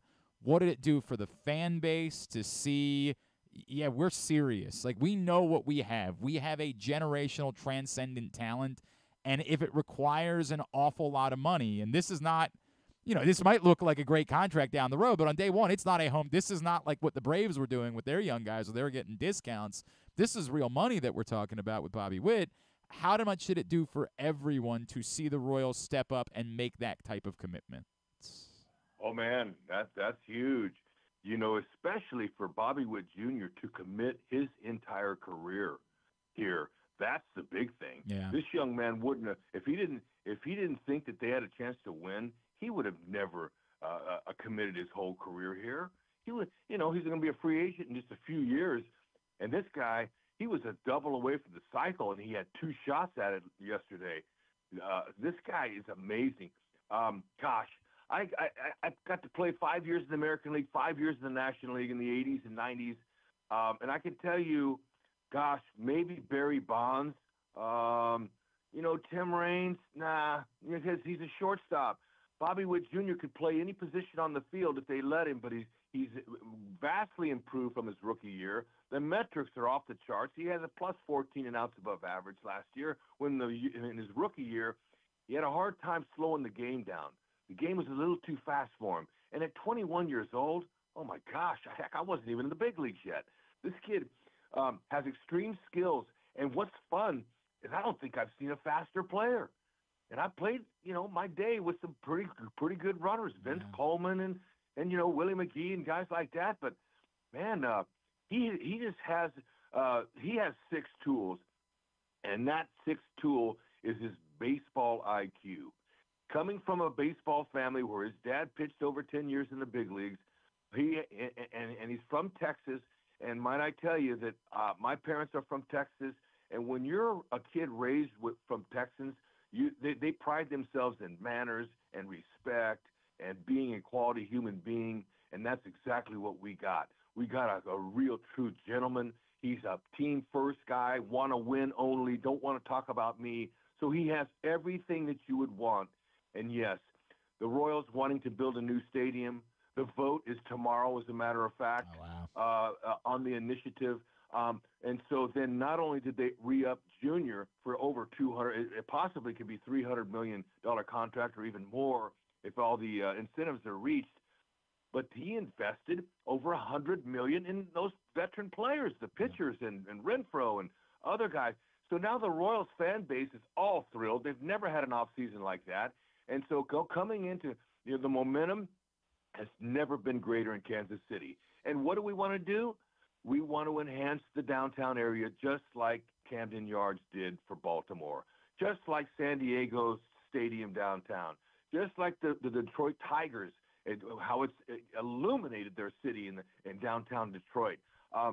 Just a lot of positives are rolling because of Bobby Witt Jr., and I called him last year Bobby Baseball, because that's who he is. I had to call my buddy Donnie Mattingly. That's the last Donnie Baseball we've had. Yeah. So I called him up and said, hey, Donnie, because we were teammates, Donnie, do you mind if I start calling this kid Bobby Baseball? And he goes, no, that guy is amazing. So, yeah, you can possibly build a team around that, but you got Garcia at third. Nothing gets through that left side. So when you got Lugo and you got these guys, Brady Singer, that are sinker ballers that pitch to contact, what do you need behind them? A solid defense. Pitching and defense win games. Therefore, you throw a little offense out there. The great years in 14 and 15 the Royals had when they went to back-to-back World Series, pitching and defense. They only averaged 4 runs per game because they had a pen to win. So they're developing the pen. The pen got roughed up a little bit in the first 2 games to open. But, man, it's exciting. It's all there, especially with new management now on the field for their second year. It's a whole different year this year. And let's hope we never see a 106-loss season again. All right, before I let you go, Rex, a couple of former Orioles on the roster, but one in particular, Adam Frazier, who was here last season. And, look, he was not, the best offensive player here, but I still think that the young guys on this team really got a lot. One, on the pitching side, from having such a solid defensive second baseman behind them. And two, I think a lot of the young players has really learned a lot about, the way this works from the time around Adam Frazier. Can I assume that was the thought process for the Royals in bringing Adam Frazier as well as, look, a guy who's done a lot of things, who can help these young pitchers by providing defense behind him. We know he's probably not going to be the most lethal offensive weapon, but he's going to do a lot in trying to help this team take a step forward and learn how to win. That's right, Glenn. You got it right. Our guy Frazier, he's a put the ball in play hitter. He's not gonna. He might run into one or two and hit a few homers, but he's in that lineup to move runners, to be a situational type hitting, which the Royals manager Matt Quatrero, second-year manager, he really worked on it with his team in spring training, moving runners. Because when you play in a big yard like Kauffman Stadium, you'll have some homers, and there's some guys that can cut through that and hit homers. But what happens when you face great pitching, like in postseason, when they pitch under power bats and they overswing? How are you going to score runs and win games? You've got to be able to move a runner from second base with less than 2 outs. You've got to be able to hit a sac fly, get up underneath one, and find a way to beat your opponent without the home run ball. So this is what Frazier's going to be good at, and he already has. He got a couple of big ribbies the other day by just getting in there and grinding. And when you have a young nucleus of an offensive unit and defense out there, he added some glue to it. And so that's exactly what we're expecting out of him, and so far so good. Rex Hudler, first of all, I want you to know that Chris just reached out and said, let's not sell Rex short. He actually scored a run as a pinch runner in a game against Seattle for the Baltimore Orioles on May 25th of 1986. So that's right. I got a run, and hey, don't forget that stolen base I got for Earl. Rex. He needed that bag. Now, he was the 3-run homer guy. Yeah, right. Golly. He traded for me when they got Alan Wiggins, and they weren't sure about Wiggins, and so I was kind of like a little support system behind him. But obviously, with Billy coming, it just didn't work. But like I said, I have no regrets, and I am a better human being, have better baseball knowledge from watching Cal Sr. He's the only guy I ever seen throw batting practice with a smag. He had a lucky strike in his left hand, and he's the only guy I ever saw shower with a smag. And so this guy was a Marine sergeant. I loved him. I respected him. The baseball knowledge oozed out of his pores. This guy, he was a classic. And so I'll never forget that. And I love the Junior and Billy. I could go on and on, man. What a great experience. I have so many questions about Cal Sr. smoking in the shower, but that'll have to be for a conversation for another day. Rex Hudler, really appreciate taking the time for us this morning, man. Enjoy your time back here in Baltimore. Thanks for doing this. Believe it, Glenn. Thank you for having me. Thanks, brother. Rex Hudler with us here on GCR. Oh, I have so many questions. So many questions to follow up with. I've been obsessed with the story of the conjoined twins. I can't stop thinking about it. If you didn't see last week, it was a story that shook the internet to its core. These conjoined twin sisters who literally share everything from the waist down. One of them got married. I called Jeremy because I want to talk to him about this. I want to continue this conversation with him. I've been obsessed with it. It's all I've been able to think about. And that might now be the good news, thank you, Rex Hudler, is I might finally be able to replace that thought with thinking about Cal Sr. Well, no, hang on a second. Maybe I shouldn't. Maybe I shouldn't. All right, then. Strike it from the record. Back to the conjoined twins. Back to that. Today's show brought to you by Goose Flights, which is available all over town. Goose Flights is delicious, and more importantly, it goes to benefit a really worthy cause because $1.98 from every can sold goes to the Goose Flights Foundation and the work that they're doing to provide non-emergency medical transport for those in need and continuing the legacy of the great Tony Siragusa. PressBoxOnline.com/GooseFlights in order to find out more. Jeremy Conn is with us now here on GCR. Jeremy, I just learned from Rex Hudler that when Cal Sr. was with the Orioles, he would smoke a cigarette not only as he was running drills on the field, but also in the shower. there are a lot of like how grizzled. I don't know if you remember there was a segment that Norm Macdonald and Garth Brooks did once on SNL that was like it was a game show, Who's Most Grizzled. I feel like the idea of Cal Sr. smoking in the shower has to go to the top of the list of like the most grizzled things I've ever heard about anyone ever. Yeah, I would think of like Cal Sr. and probably Jim Leland as probably two guys that have had burn marks on their palm from cupping cigarettes to hide them as they're just hitting heaters in the alleyway there, just like getting down in the clubhouse and popping them now. But yeah, it doesn't surprise me. Like hearing the stories though, I do love the shower one though, like just having a heater right there in the shower, right in the you're going. So have you ever been like? Were you ever a shower beer guy? Not really. Okay, to me, when I knew I was at a place where like my buddy Chad, who I used to do a show with, would always say Thanksgiving was the day, right? Like when you wake up on Thanksgiving and you realize like the world is your oyster for that one day, go ahead and have a beer in the shower. For me, it was always at the beach. Like when I was at the beach as a younger man with no kids, I love the idea of a shower beer. I don't know how to explain it. It was just like, this is the way to set the tone for the day, is to drink a beer in the shower, and I truly miss it, and I stand by it as one of the great joys in life. See, I've say what you want about me, but I've become a glass of wine in the bathtub guy. Ooh, look at you! You think I don't know that? Pinky's up. You forget that I was in the bathtub with you. Yeah. Yeah, I've definitely become take my edibles, get in the bathtub, and listen to the same song for 30 minutes straight, or anything like that. Oh God, you and me and the Beyonce record. That's the way it's going to be in the bathtub later today. How much have you thought about? I'm sure, because you're a man who knows everything that's going on the internet. I'm sure you are familiar of the story of the conjoined twins where the girl got married, right?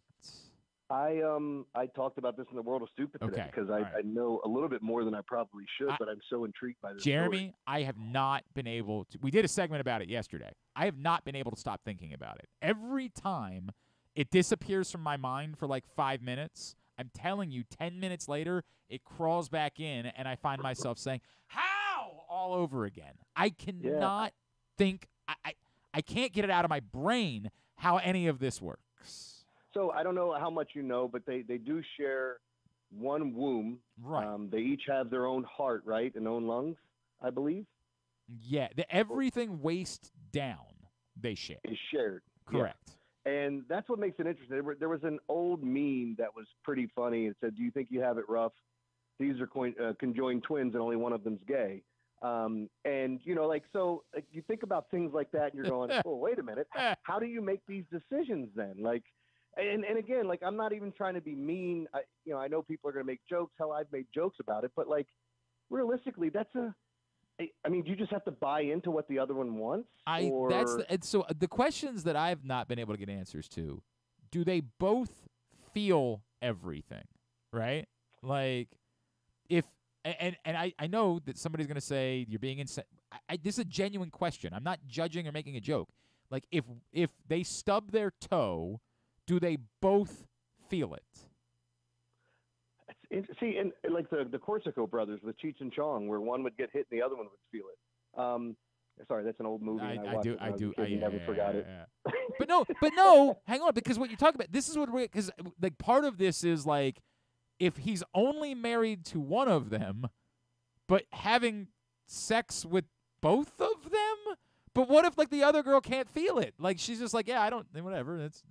So I have a really awful question, and I asked it this morning, and I know it's bad, but understanding what I'm saying, what happens if one of them dies and the other one doesn't? So I feel like this has come up before in conversation about I don't have the answer to that question. I feel like do Weekend and Bernie's it for the rest of your life? Maybe I don't know. I don't know, and this is why I can't stop thinking about this topic, Jeremy. I want to know the answer to all of these I was talking things. to somebody else. You know the new movie that Will Ferrell's going to do with his longtime friend, right, who's transitioning? No, I don't know anything about this. Yeah, Will Ferrell's doing like a documentary with one of his best friends that's transitioning, and they're going around the country, and they're like, it's a documentary on him, and I'm like so intrigued by that too, because like I don't understand it, I don't know it, and like that part of it, like I'm not bashing anyone. You know, live your life, whatever. But you know, the thing is, like, I'm so intrigued by that process and how that whole thing works. Not that I want to do it, but it's almost like, you know, when I would look at, I look at things differently than most people, which is probably obvious. But, right.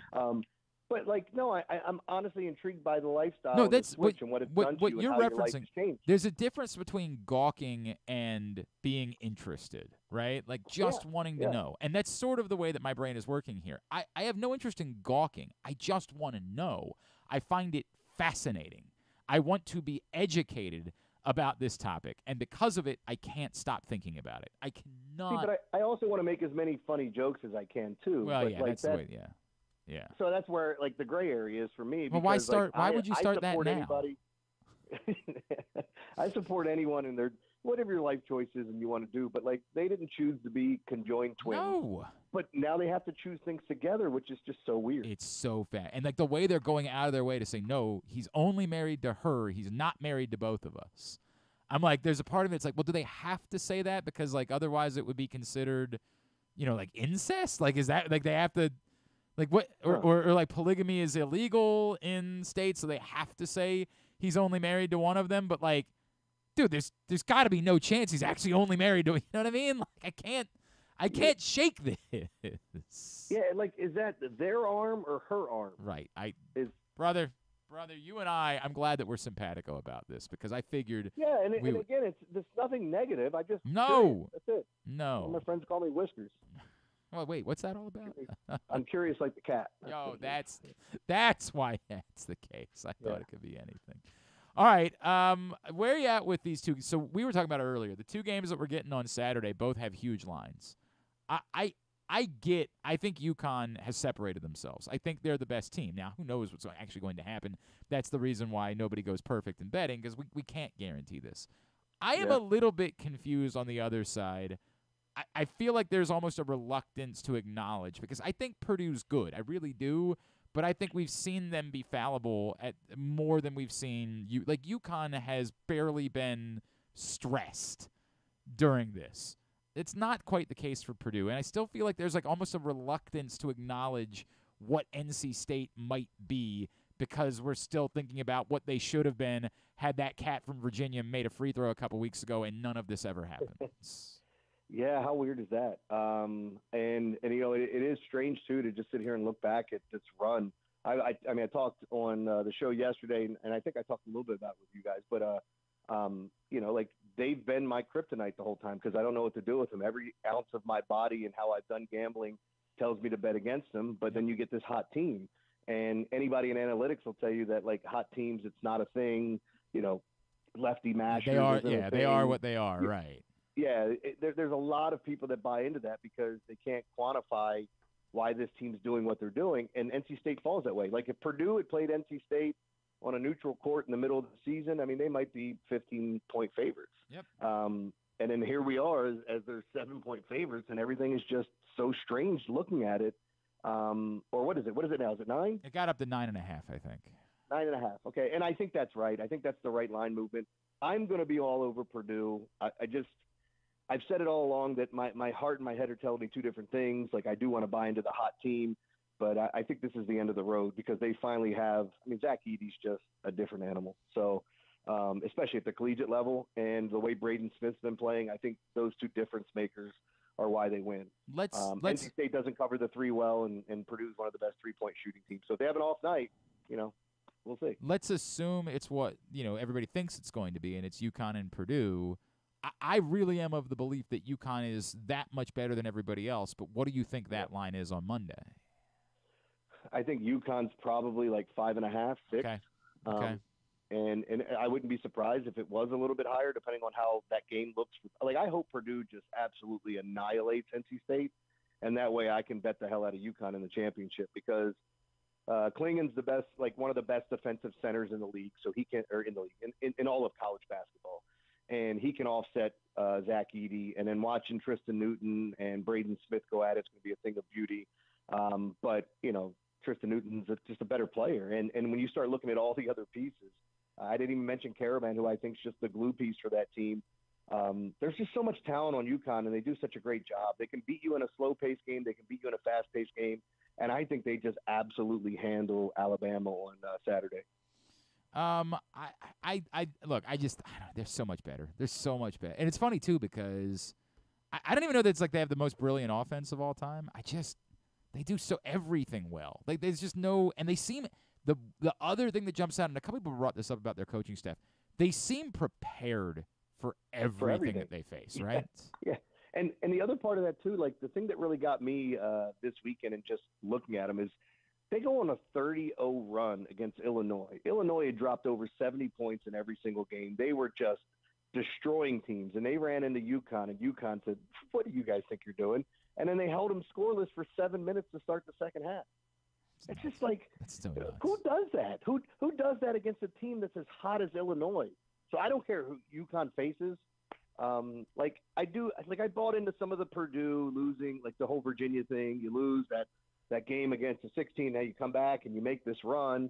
I'm buying into that some, and Zach Edey's special, so like he could go off against anybody. But I just think UConn's far and away. I thought they were better than everyone, and I had questions about Houston. I wanted to see them play Houston, and we're not obviously getting that. Nope, not getting that at all. All right, Jeremy Conn is with us here on GCR. Jeremy, we talked a little bit about the Orioles yesterday when you were sitting in with us. I'm in a weird place where I think the Orioles can win a World Series, but I'm not ready to go all in just yet because there's still questions that I have to. I am still just so in love with the feeling. And everything about the vibe of Thursday and Corbin Burns delivering what he did in that spot and that entire stadium reacting to every pitch that he threw in a way that I have so rarely seen in my life as an Orioles fan from a pitcher, right? A relationship with a pitcher and a crowd. I've never – it was like watching a rock concert to me, seeing that. I'm just so effing in love with the vibes of what Corbin Burns has brought to this baseball team. The thing of beauty on Thursday. I mean, you give up the home run to Trout, and the only thing you can complain about is that you gave up a home run to arguably one of the best players in the game on opening day. No big deal. And then he settles down and just strikes out so many guys. And then Grayson follows it up, and you're like, hell yeah. But so we're going to the game Wednesday as a show, and that's Corbin Burns versus Cole Raggins. And Raggins is another young up-and-comer to watch, a big strike thrower, and gets a lot of Ks. So I'm interested to see some of the young bats face him on Wednesday. But yeah, man, it's appointment setting time for Corbin, and I got news for you. I was telling the guys this morning, I'm a bit of a contrarian when I look at things, and I love all of our young players, and I'm probably getting jerseys for all of them, but the first one I'm getting is Grayson. I just think this guy doesn't get as much love as the others, and he's going to be so important to what we're doing in our future, and I think we got our own. Well, it's interesting. Or better. Right, yeah. It's interesting that you say that because it really the thought that I had going through my mind is. As much as there will be disappointment, I have accepted totally. Corbin Burns is here for 1 year. That's it. And I know that there are people that want to be like, well, you never know. And I hear you. But it's just I'm in my mind accepting that Corbin Burns is here. And it might be that the greatest value of Corbin Burns here for 1 year is to prepare Grayson Rodriguez to be the long-term Mike Messina type, the long-term Jim Palmer type. That for this year, he transitions from getting his feet wet, getting established, and obviously the great second half that he had a year ago, that by seeing the tone setter and the guy that he gets to throw behind, by the time we get to the end of this year, perhaps we're comfortable with the idea that that's who Grayson Rodriguez is for the next 5 to 6 years with the Baltimore Orioles. Yeah, and, that could possibly be it, too. I think we'd all love to see him stay here, but you don't know what it's going to cost. Right. And I think, honestly, at his age and the money, there haven't been many starting pitcher contracts that have worked out outside of maybe Max Scherzer. Max Scherzer's worked out famously well, but yes, you're right. And I'm not saying that's a reason not to do it. I was just thinking about, I was listening to a baseball podcast it was Daily Fantasy for today's slate, and you hear all these names of guys that are on different teams, and you're going, damn, man, that guy was supposed to be a stud, and now, what is he? And it's strange, Rhys Hoskins on the Brewers now, and I don't even know how to feel about that, but there's other players that were touted as these great players that just aren't panning out. I heard Javier Baez's name mentioned for the Tigers, and I'm going, God, he's an afterthought. And when he played for the Cubs, we thought he was one of the most phenomenal guys to watch play the game. Absolutely. It's just, the game can pass you by real quick, man, and it's a shame, but especially with guys with high strikeout rates, and that's why I think when you look at what the Orioles have been building. They've been building these just absolute mashers, complete players, and all over the diamond too, not just on the infield. I mean, the outfield's loaded with them. There is it's funny because our buddy Paul Valley was getting into it with Orioles fans because he wants to see Colton Cowser out there, and I'm like, I get it, man, I do, and it's a weird spot to be in because you want him to play because there's still a development factor with Colton Cowser, but at the expense of who? That's the problem that you have at the moment. Is I get the idea of where you're trying to find a way to have 4 starting outfielders if possible, but it is a tough thing when you look at those lineups. I've got a completely different – the Jackson Holiday conversation is a different conversation because there is a position that you feel like he should be playing right now, and you're sticking Jorge Mateo out there who is not remotely a second baseman, and I get that you want him to play against lefties. I understand that you want him to play against lefties, but Jorge Mateo ain't a second baseman, and there's nothing about him that suggests that he's a second baseman other than the idea that any infielder could be a second baseman. And if that was the case, then why isn't it Jackson Holiday, right? I can't shake that part of it. But in the outfield, it's not that easy. And I understand. I would like to see Colton Cowser play too. But you're trying to do 2 things at once, where you're trying to win, and you have guys that have helped you win, and you're also trying to continue development of guys that you think might be as good, if not even better, one day. Yeah, and I agree with Paul too. I want to see him out there more. We had a caller today that called in and said, why don't we sit Austin Hayes down some? And I went, you mean our all-star from last year? You want to sit down the guy who might be the best defensive left fielder out there? Yeah, did you see the throw on opening day? I know that Mateo dropped it, but did you see that throw? My God. Yeah. So, when you start, it's kind of weird. We're excited to see all these young players, but at the expense of what? And it's weird. It's extremely strange to be in this situation because not too long ago we were like, it doesn't matter who they throw out there. We're just kind of grinding until we get good. And then we got good faster than we thought. And then it's like, well, wait a minute. We just won the division and had the best record in the American League. What are we doing? It's just what happens now? Because I'm not sure. Do you make moves early that you wouldn't have made? So they're in a tough spot. But, I really do appreciate the fact that, Mike Elias came on the show to tell us that. We're going to have some of the analytical guys on, I think, coming up later this week just to kind of talk about the things that they look at. So, I don't know, man. It's just a really cool time to be a Baltimore fan. All right, what else is going on in your world? You're back to work. Did you actually do anything when you took 2 weeks off, or did you just sort of hang? No, it wasn't 2 weeks off. It was just the way it worked out. I took off last Friday. Or no, I'm sorry. Hold on. Yeah, I took off last Friday. So it was really only a week. Our anniversary. Okay, yeah. And then, because I tried to take off the week before and my vacation got denied because there was like Ed's got to have shoulder surgery and Rob was on vacation so there was only a limited amount of time for me to take any vacation. So they gave me that week, and I'm like, guys, it's the middle of March Madness. And with all due respect to everyone at the station, I feel like I know as much or more college basketball than anyone, but again, that's as much as what I'm saying. I'm not sitting there saying I'm smarter than everyone. So it's a week I like to work, and then I'm like, all right, well, no big deal. I'll just take some time off, and my wife and I will go to Philly, and then my business partner stole my website.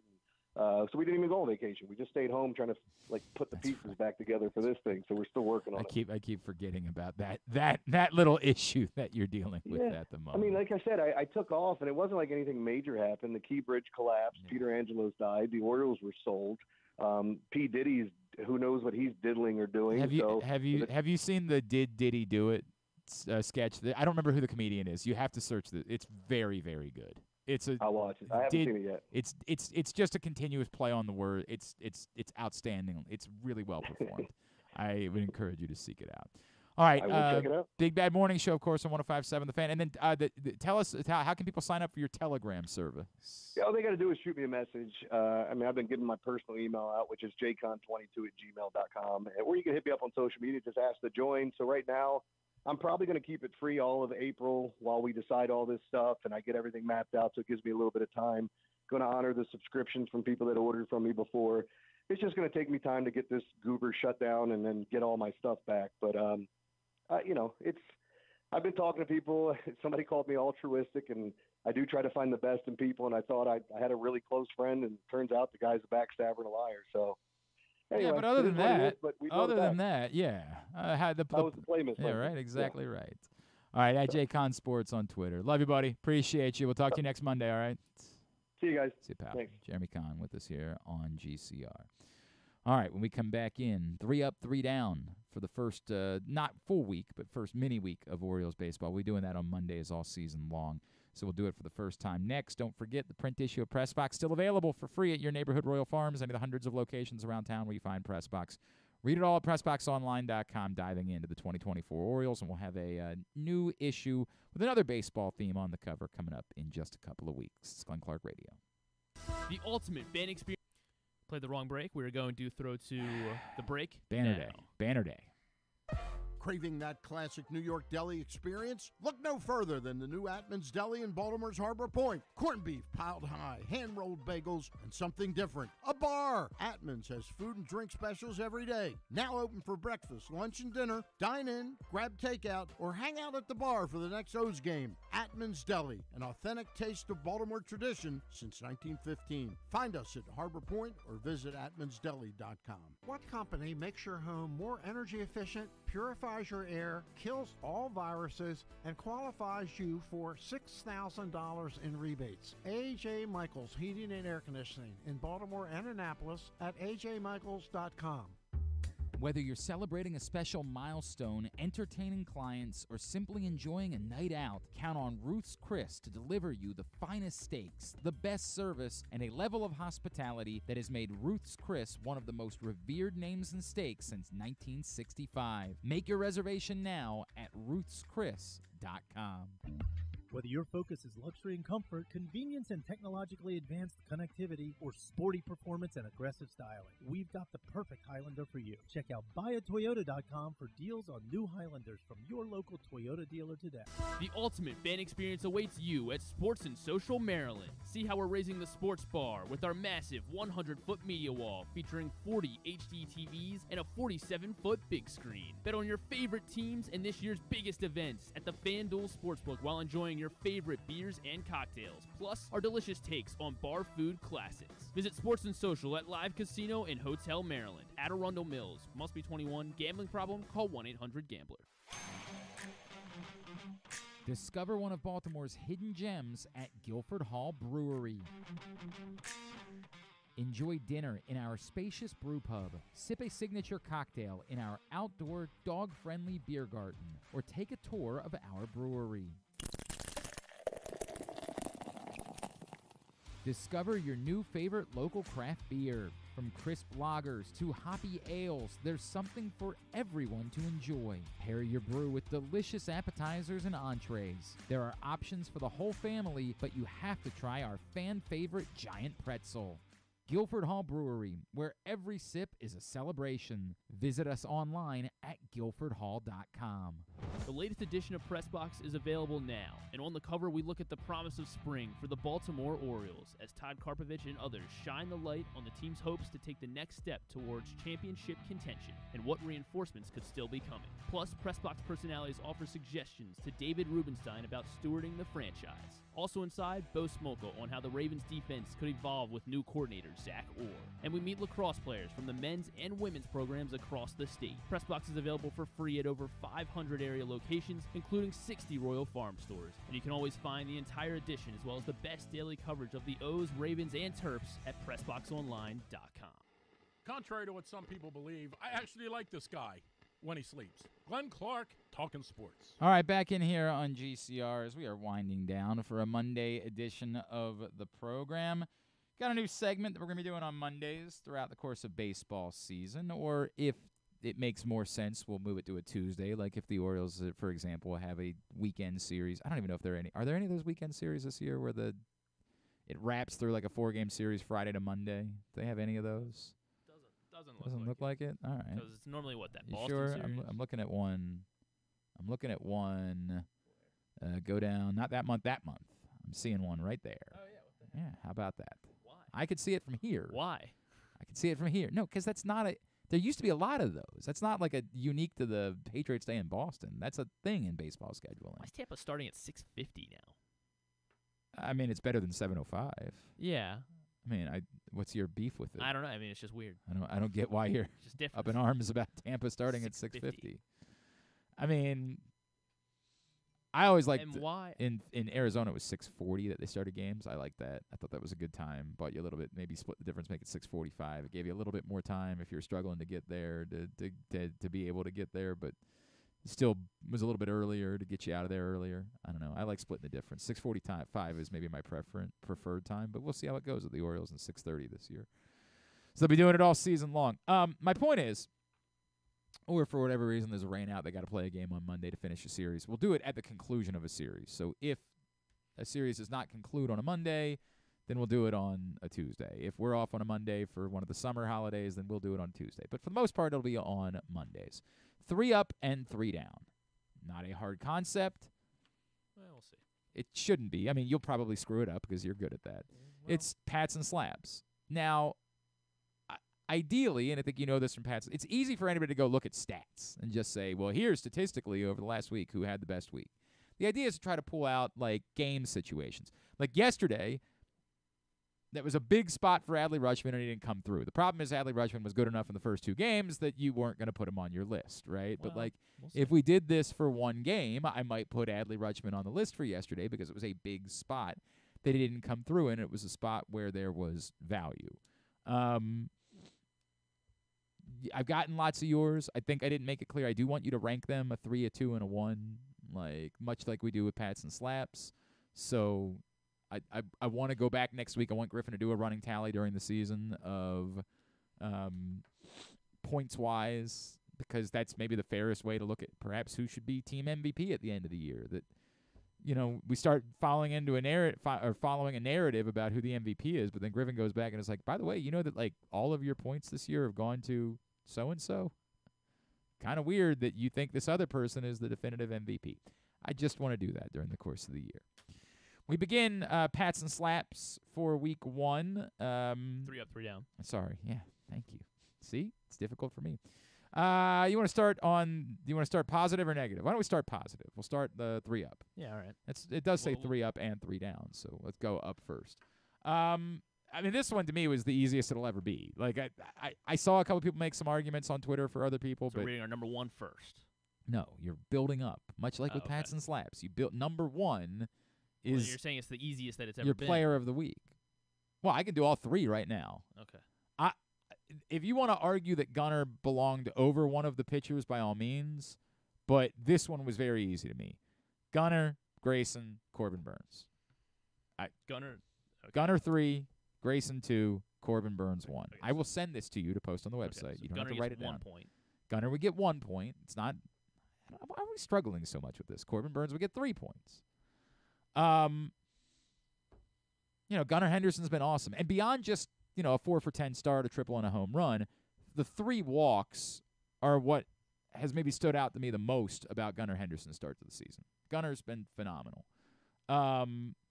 Grayson was spectacular on Saturday, but nothing can touch the theater, the moment, the all of it of what Corbin Burns did on opening day. It really will, depending on how this season goes, there's a possibility that will be remembered as one of the more significant individual performances. Like, clearly, Cedric Mullins hitting for the cycle last year and then making that catch as well. I'm going to remember that for a long time. And finishing the cycle with the home run. Well, the one that he made the night that he hit for the cycle, because I get it. There's other things. Everything memorable from last year all involves Cedric Mullins. John Means throwing the no-hitter in Seattle, of course, will go up there. But something about it being opening day. We eternally remember Rick Sutcliffe because it was the first game at the stadium on opening day in '92. If the Orioles were to go do something this year, I feel like the Corbin Burns opening day start could go down as one of the great opening day memories in Orioles history. I mean, it was just that electric in that building watching him do that. So, it was an easy for me. I'll give it all right at once. 3 Gunnar, 2 Grayson, 1 Corbin Burns. Okay, got it. And now, like Pats and Slaps, are we grouping in, coaches, managers, in any way? Yeah, if you want to. Manager, let's not go crazy with coaches beyond that. I don't front wanna. office or No, we don't do any of that. Just on the field. All right, just on the field. Okay, all right. Let me figure out. Let me readjust my list. What did you want to put on your list? All right, well, I guess I'll save it for when I was going to get to it. So my number 3, then. We're going down for 3 up. Yes. Getting 1 point. Yeah. Anthony Santander. Okay. I thought 4 RBIs on opening day. I think he had a great week. I just don't think you can argue him over any of those 3 guys. I just don't think that there's an argument for it. Okay, I thought he had a great week. I think Santander is going to be a big part of this team. And we talked about I don't disagree packaging Hayes, like Austin Hayes with somebody and somebody else, and Santander in that. I feel like Santander is going to be so good that we can't imagine this team without him. Maybe I think you're traipsing. I think you're traipsing into hyperbole there. In fact, I would say you're going beyond traipsing. Like you're going into full blown hyperbole. Like it's almost absurd hyperbole. I have no problem with the significance of Anthony Santander, and we've talked about that. That like you can talk about him being a trade piece, but he's also your best middle of the order, most consistent middle of the order hitter at the same time. So like it's a complicated conversation. You're going like 6 steps beyond that. And that's too much. But also, if you put him on the list over Gunnar Henderson, like Santander, no walks, 2 strikeouts. Gunnar Henderson, the opposite. Yeah. Well, actually better than the opposite of that. That's why Gunner's my number 2. Right, on and the so list. leaving off one of these pitchers is badass. Okay, well, like, it's then I badass. guess, all right, pitching's easy. So no, it's not. It's insanity. And then my number 1 is Corbin Burns. That's fine. Leaving Grayson Rodriguez off your list is just. What are we doing? There's a lot of good players on this team. That's fine, but you have to acknowledge in the context of the week. There's 26 guys on the roster, and I got to leave with all due respect to Anthony Santander, what he did in comparison to what his job is versus what Grayson Rodriguez did, it's not close. Grayson Rodriguez was brilliant. He scored 25 Anthony runs Santander was good. Dude, I hear you. It's tough to leave some of those cats off. But one of them was genius. One of them offered you a masterpiece. Right. Another one was good. And he'll be on the list, I'm sure, throughout the season. Maybe the case, but your list is dumb. With all due respect. Leaving Grayson Rodriguez off your list is like it borderlines on the things that we've talked about in the past where like we just can't make lists. All right, I'll copy you from moving on. I don't need you to copy me, although this week was easy. I'll do it the and right way. basically everyone else got it. Like, this was an easy Glenn. week for 3. No, I don't think they sent theirs before they ever heard mine. It was a very easy week for the up part. The down part, obviously, was a bit more difficult this week. Although, Griffin struggled with the up, so I don't know. Somehow he might have Grayson Rodriguez on his down list. We just might not be probably should have struck out 10. That's probably what it should have been. Maybe working a curveball. I don't know. Jeez. I take it back. We're not doing this segment.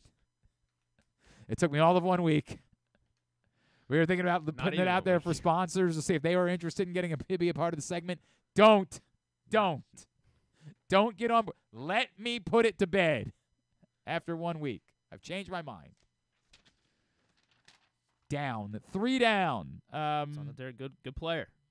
They're all good players. I agree that Santander's. I don't feel good about leaving off, 20 of these guys. Honestly. I disagree with that. It's funny. I didn't think that the list. For as many runs as were scored, there weren't as many players that demanded a spot on the list as I thought there were. I struggled with finding a third for my down. Yeah, that part, absolutely. Like, for example, Dylan Tate is my number 3. But it was very unique, too, because his second appearance was totally fine. It was his first appearance, right? Dylan Tate, and particularly because there was a bit more of a spotlight on him, given as we think about what the trouble might be in the bullpen, our hope is that Dylan Tate's return and a return to form could go a ways into easing our concerns about the bullpen.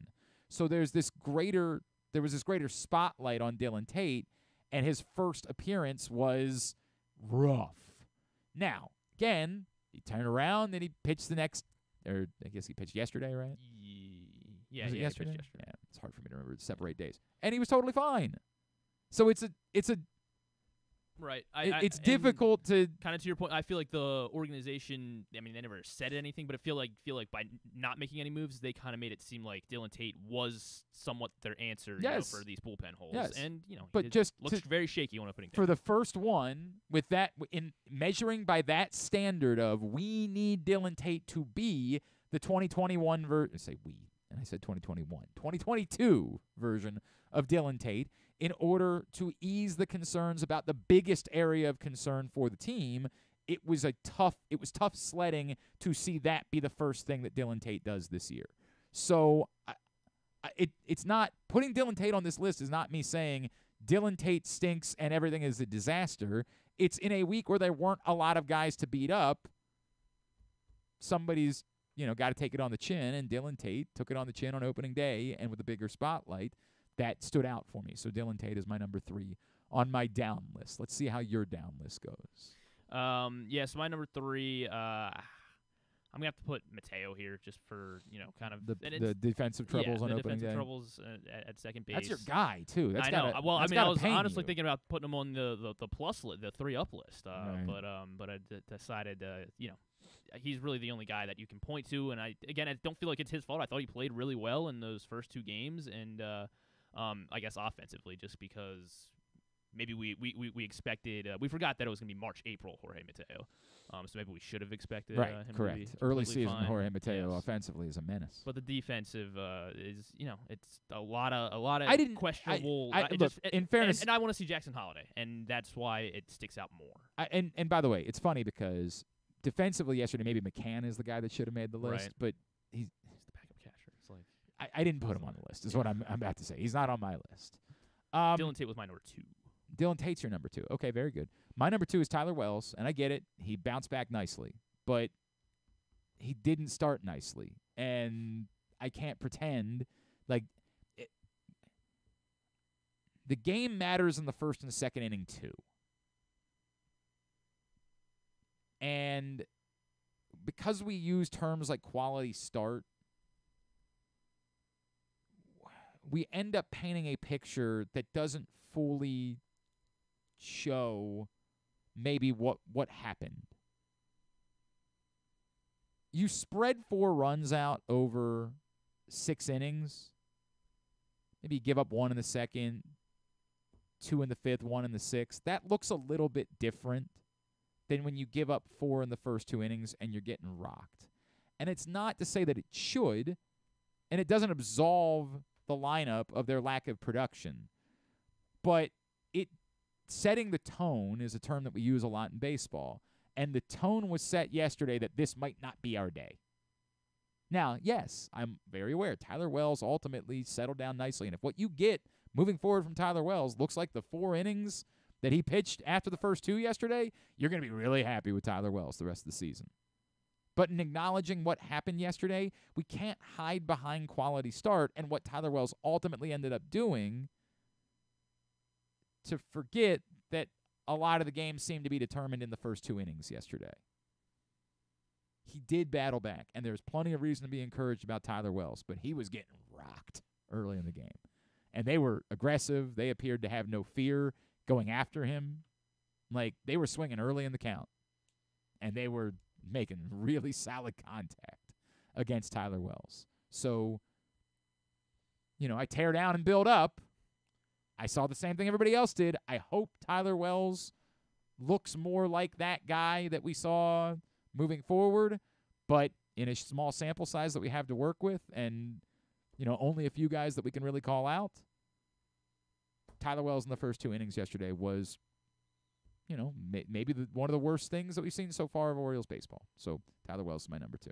I was pretty encouraged and okay with the way he was able to bounce back over the next 4 innings. Again, it's fine to say that. I have Tyler no Wells problem. I have no problem saying it, and I'm not going to beat you up over this one. The first one's embarrassing. I'm not beating you up over this because the totality of it is I get the argument. It's just unique to me too. The game seemed to be determined in those first 2 innings yesterday. Ramon Arias is my number 1. He is my number 1 as well. Yeah. And I feel like not really necessarily his fault. You had 3 chances defensively. All weekend. He didn't get a hit. Yep. And, it just seems like it's kind of like he's the guy that's there.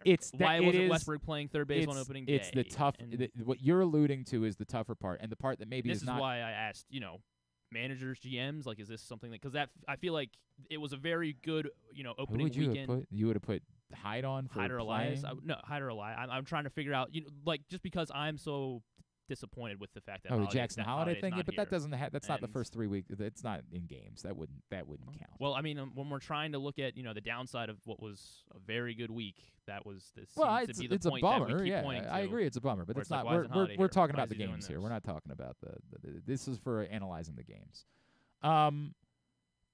It is tougher though. What you're alluding to. Ramon Arias is going to be judged more harshly because you're the placeholder. The number one prospect in baseball is right. there. Like you, the reason why we would hear that Stan would talk about it. Other people would talk about it. Well, they don't want to give up on a Ramon Arias for nothing. Well, he better be worth more than nothing. Like that. This is the tricky part for Ramon Arias is that now he's being judged beyond just does he collect some hits? He's going to be judged now moving forward until Jackson Holiday's here is you're kind of the guy that's here that's preventing the guy we want to have here from being here.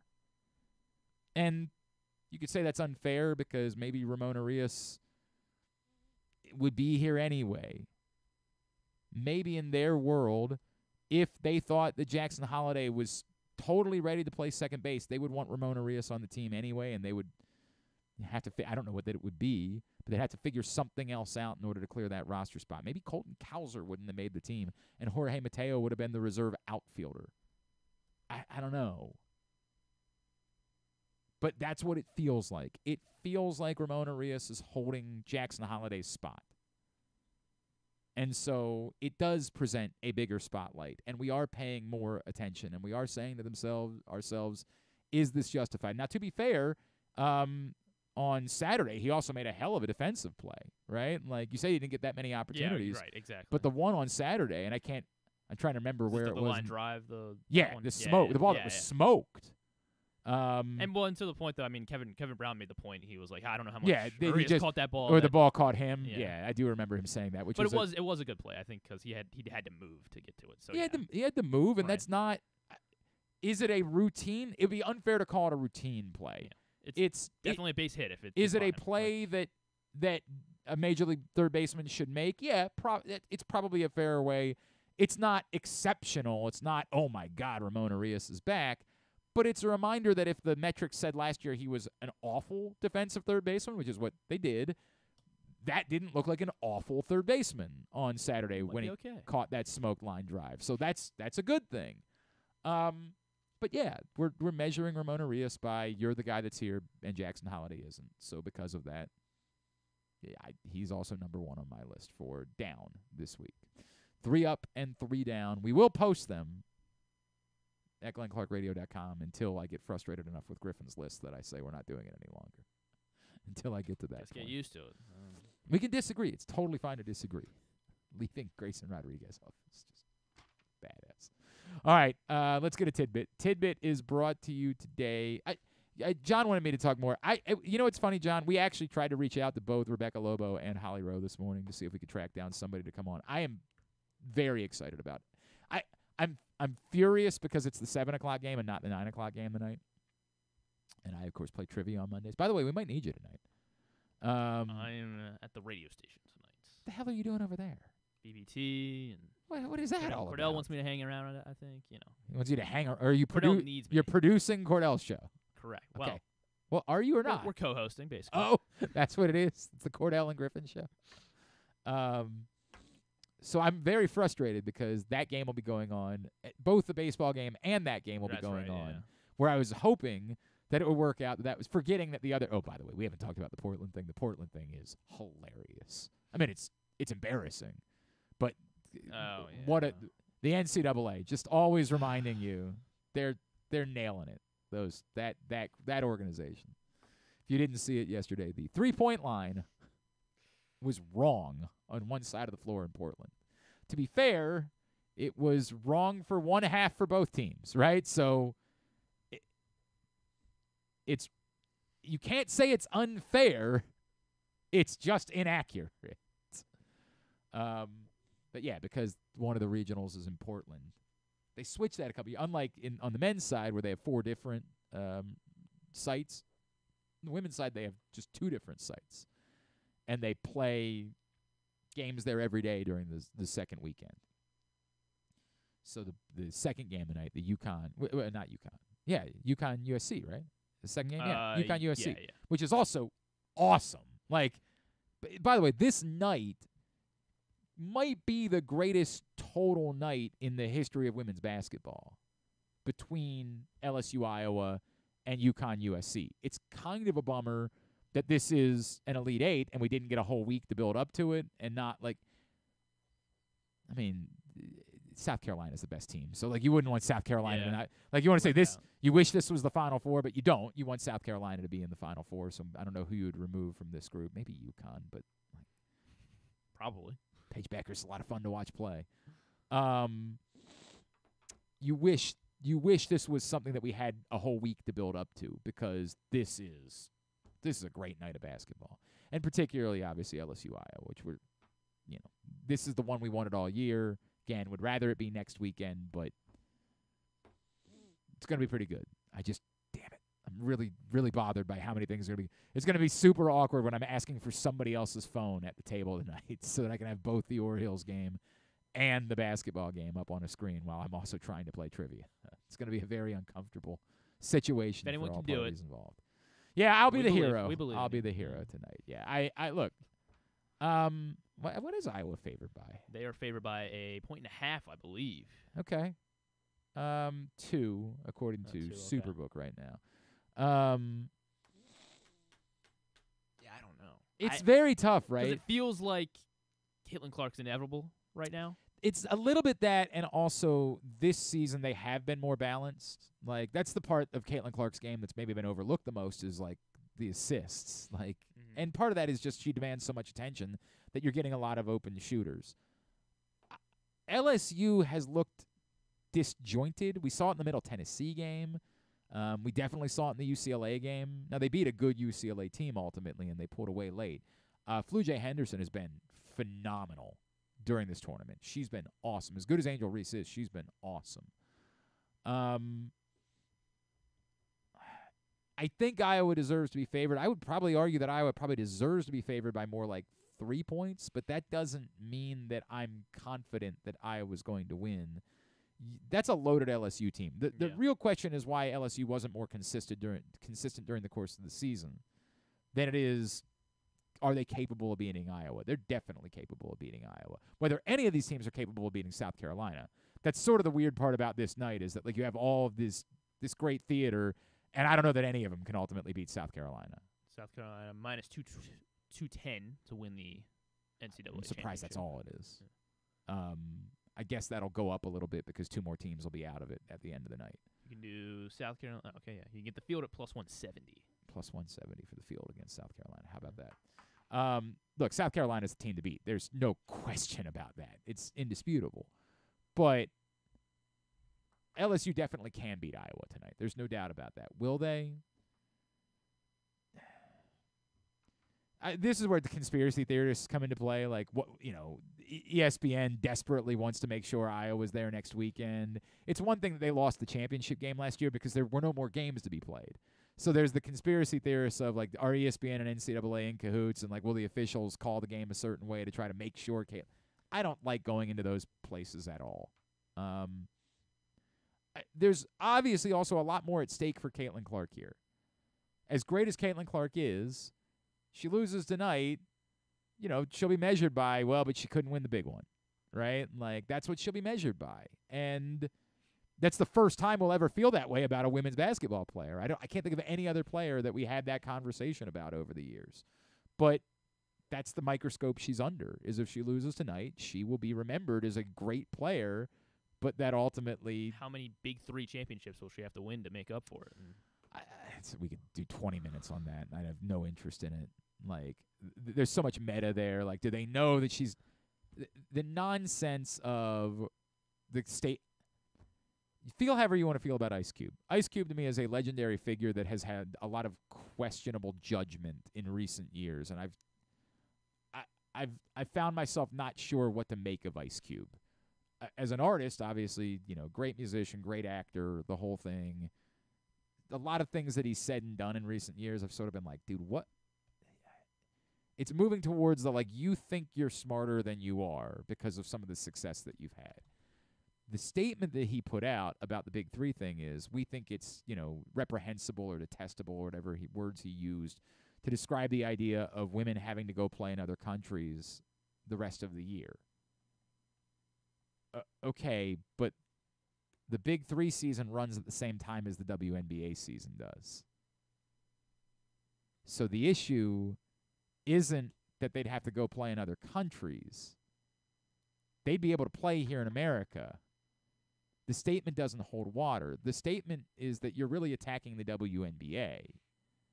I saw somebody, I think they looked at the schedule, and I guess they looked at the Indiana Fever schedule because that's who she's going to get drafted by, and I don't think they have, or maybe there's one overlapping day or something. There's absolutely no world in which the WNBA team would be okay with you playing in another league while you're playing for that.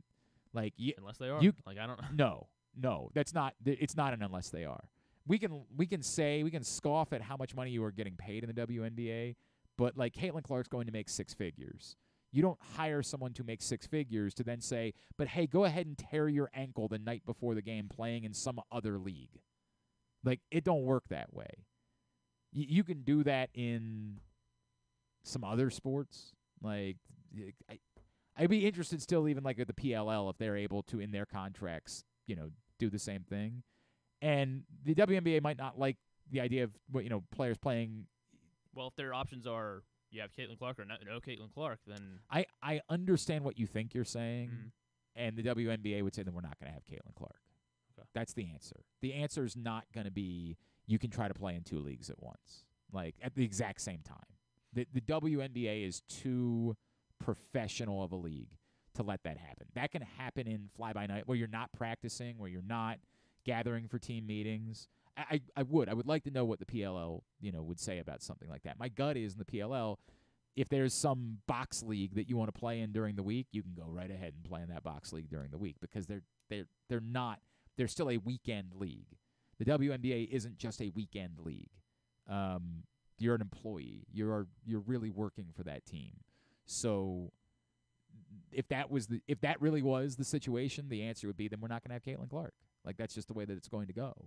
And that would suck for them, but Caitlin Clark wouldn't do that. The other thing that I appreciate about this is that this could be a good way for bargaining and for negotiating with the WNBA and trying to figure out how to get salaries up. Until we see Caitlin Clark understands it seems to anyway, understand her role in I've got the opportunity to lift the sport. And the way you do that isn't abandoning the sport. And this nonsense Big Three. The other part, too, that nobody wants to say out loud, if it's just Caitlin Clark, nobody's watching. It's a novelty for the first game.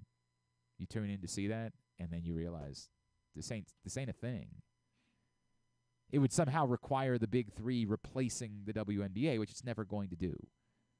This is a gimmick, and presumably a gimmick that Well, that's why I almost feel like there may be some, way it works because the Big Three is a gimmick. Do we really think that if she's out there going 50% in this league? The WNBA, all she's got to do is hit a 35-footer, a couple 35-footers. We cannot participate in that. It openly mocks your league. No, this doesn't. Steph Curry can't go play in another basketball league the night before he plays an NBA game. You can't openly mock the league by doing this. You get to choose. The rest of the year, we get it. You can go make money playing in another league somewhere. But while we're playing, this is the league you're playing in. And again, it's different for the indoor soccer league. They don't have TV contracts. They're not paying you six figures in order to play in that league. So they understand, hey, we're paying you peanuts. If on Friday night you got to go play in some league somewhere else, we're not going to be thrilled about it. We're not going to love it, but we can't stop you from doing it. The WNBA will not participate in this charade. They can't. Because also it's an extension of the NBA. They cannot participate in this type of charade and openly mock your league this way. There is a 0% chance of that. Now, if at some point the Big Three says, hey, we're not really getting traction doing things the way that we're doing it, and we want to figure out a way to get traction, it might be a moment for the Big Three to think about whether or not they can take 3-on-3 basketball and get more female stars to play in a 3-on-3 league. The problem being they'd have to run it at the same time as the NBA is running. You can't run it during WNBA season. But there might be a moment here. It's just that you're going to be in an awfully what the Big Three thinks they have is people that like basketball have no basketball to watch during the summer. They're coming to Baltimore this year, by the way, the Big Three. They're going to play at the CFG Bank Arena. They think that if you love basketball, you'll come out and watch. I know Joe Johnson played in it briefly. You'll come out and watch. I can't even think of Dante Green was a local guy that was involved, but I don't know who even the names might have been in the league last year, because for the most part those cats don't need money. They don't need this. So the guys that maybe you might be willing to say, hey, what does Tracy McGrady look like at 46 years old playing basketball? But Tracy McGrady doesn't need to embarrass himself and try to go out and do this because he's got plenty of money. So the guys that you can get to play in the league are the guys that aren't absurdly wealthy. And then that's why they're struggling to scratch the surface, because how much do you really want to go out and watch? I'm trying to think of an appropriate name to put in this so I'm not knocking. How badly do you want to go see Jake Layman play basketball right now? Well, kind of. It's minimal. It's minimal. I don't even know that Jake Layman would play in the Big Three. I'm pretty sure he would continue to just play overseas. I don't remember who was in the Big Three last year. Were there any really prominent players in the Big Three last year? Mario Chalmers was in it. Yeah. Okay. Michael Beasley. It's the closest thing. Brandon Rush. Yeah. Tony Allen. This is just one team. There's no a full rock. I have to go team by team here. All right. Whatever. The aliens. The Big Three is one of those things that seems like a cool idea, but it's just you're always going to be capped by what the interest level could be. So I would listen to an argument for the Big Three to say, how could we do this and make it work? And if we took our games into all non-NBA markets, right? If that's what this looked like. Ooh, Leandro Barbosa. I did love Leandro. I love the Brazilian blur. Oh my God, I love Leandro Barbosa. I don't think it would get me to watch the Big Three, but Jared Jack. If you took that highest group of players and combined that with women's stars, genuine stars, the top female stars, and you brought that into Baltimore and Louisville and Hartford and those types of markets in the fall and winter, could you get some traction? Nick Young. No, thank you. I mean, the other problem there would be there's not really no network needs more content because they all have college games. So it might be that the only time you can run it is the summer. But if you're running it the summer, you can't do this. You're not going to be able to get the top unless they all decided together. And I find that very hard to believe that they would all decide together to jump ship to go to the Big Three, because I don't think the other part of this is they might be willing to offer this money to Caitlin Clark, but they've yet to show that they could offer this to everyone. Everyone else is going to say, well, right, you're making real money because you're the gimmick. They offered us the same money that we're making in the WNBA to play gimmick basketball. No, thank you. So until it's everyone, this is nothing. I mean, this is here's the best I could give you. Could the WNBA, in the name of attention, work out an agreement to let her play one game? For this season, maybe, yeah. Until if the Big Three figures out, maybe they want to do Friday nights or something during football season. Yeah, but I don't think they're going to. Until the NFL takes over Friday Night Football, of course. Correct. They're doing Wednesdays next year, so. I could see maybe something, and even that I'm hard pressed to buy that they would do it. But maybe they could do a thing for one game to, hey, Caitlin Clark playing against and then people would watch that, and then they could think that that's valuable for them. But I'd still be surprised if they would allow her to do even one game. I don't think. I don't know if we ever got a thought from Caitlin Clark about whether or not this is something. I think that's the part about this too. Winning a championship right now. It's not just that she's focused on winning a championship. My gut is she seems very smart. She can see right through this, and you're not making me a gimmick. Right, you're not doing that. I think to your point, she wouldn't leave the WNBA. It's not just that she wouldn't leave the WNBA. I think she's probably in her heart of hearts offended by it. you're not offering me you're trying to suggest that you're doing something altruistic. You're not doing that at all. You're trying to manipulate me in the name of getting yourself attention. Get the entire F out of here with that. Like, I'm not going to be a part of your game. I get it. We all like money. No, everybody likes money, but this is nonsense. And Caitlin Clark also, by the way, is going to have plenty of like. And she's already in every State Farm commercial. There's okay. this dumb line that we keep repeating about how much more valuable these female basketball players are in college than they will be in the WNBA because we use the WNBA salary. Like, I know some of the NIL money will go away that's uniquely tied to the collective at the school. Some of it will. Not even all of that will. Because whatever the Iowa collective is, presumably a lot of those businesses still want to be associated with Caitlin Clark because I'm going to guess she's still going to be very popular in Iowa even as she goes to the WNBA. Maybe she'll come back next year. She already said she's going to the draft. Yeah. No, she's gone. Angel, I think, though, is probably going to come back and play at LSU next year. Is this technically her junior year? Or is I think it's but she still has the she had like a legit red shirt or something. Either a legit red shirt or she might still be the beneficiary of the COVID year. Right. Well, I guess everyone technically is, but yeah. Right? Is that right? No, that can't be right. Well, I think no, she has to. We still have a few. I don't remember, but I feel like Angel Reese does have one more year of eligibility that she could use. She's listed as a junior. She's listed as a junior. All right. How many is that? I thought she played 2 years. Why did I think she played 2 years at Maryland? I think it was only one, yeah. Was it really only 1 year? Yeah.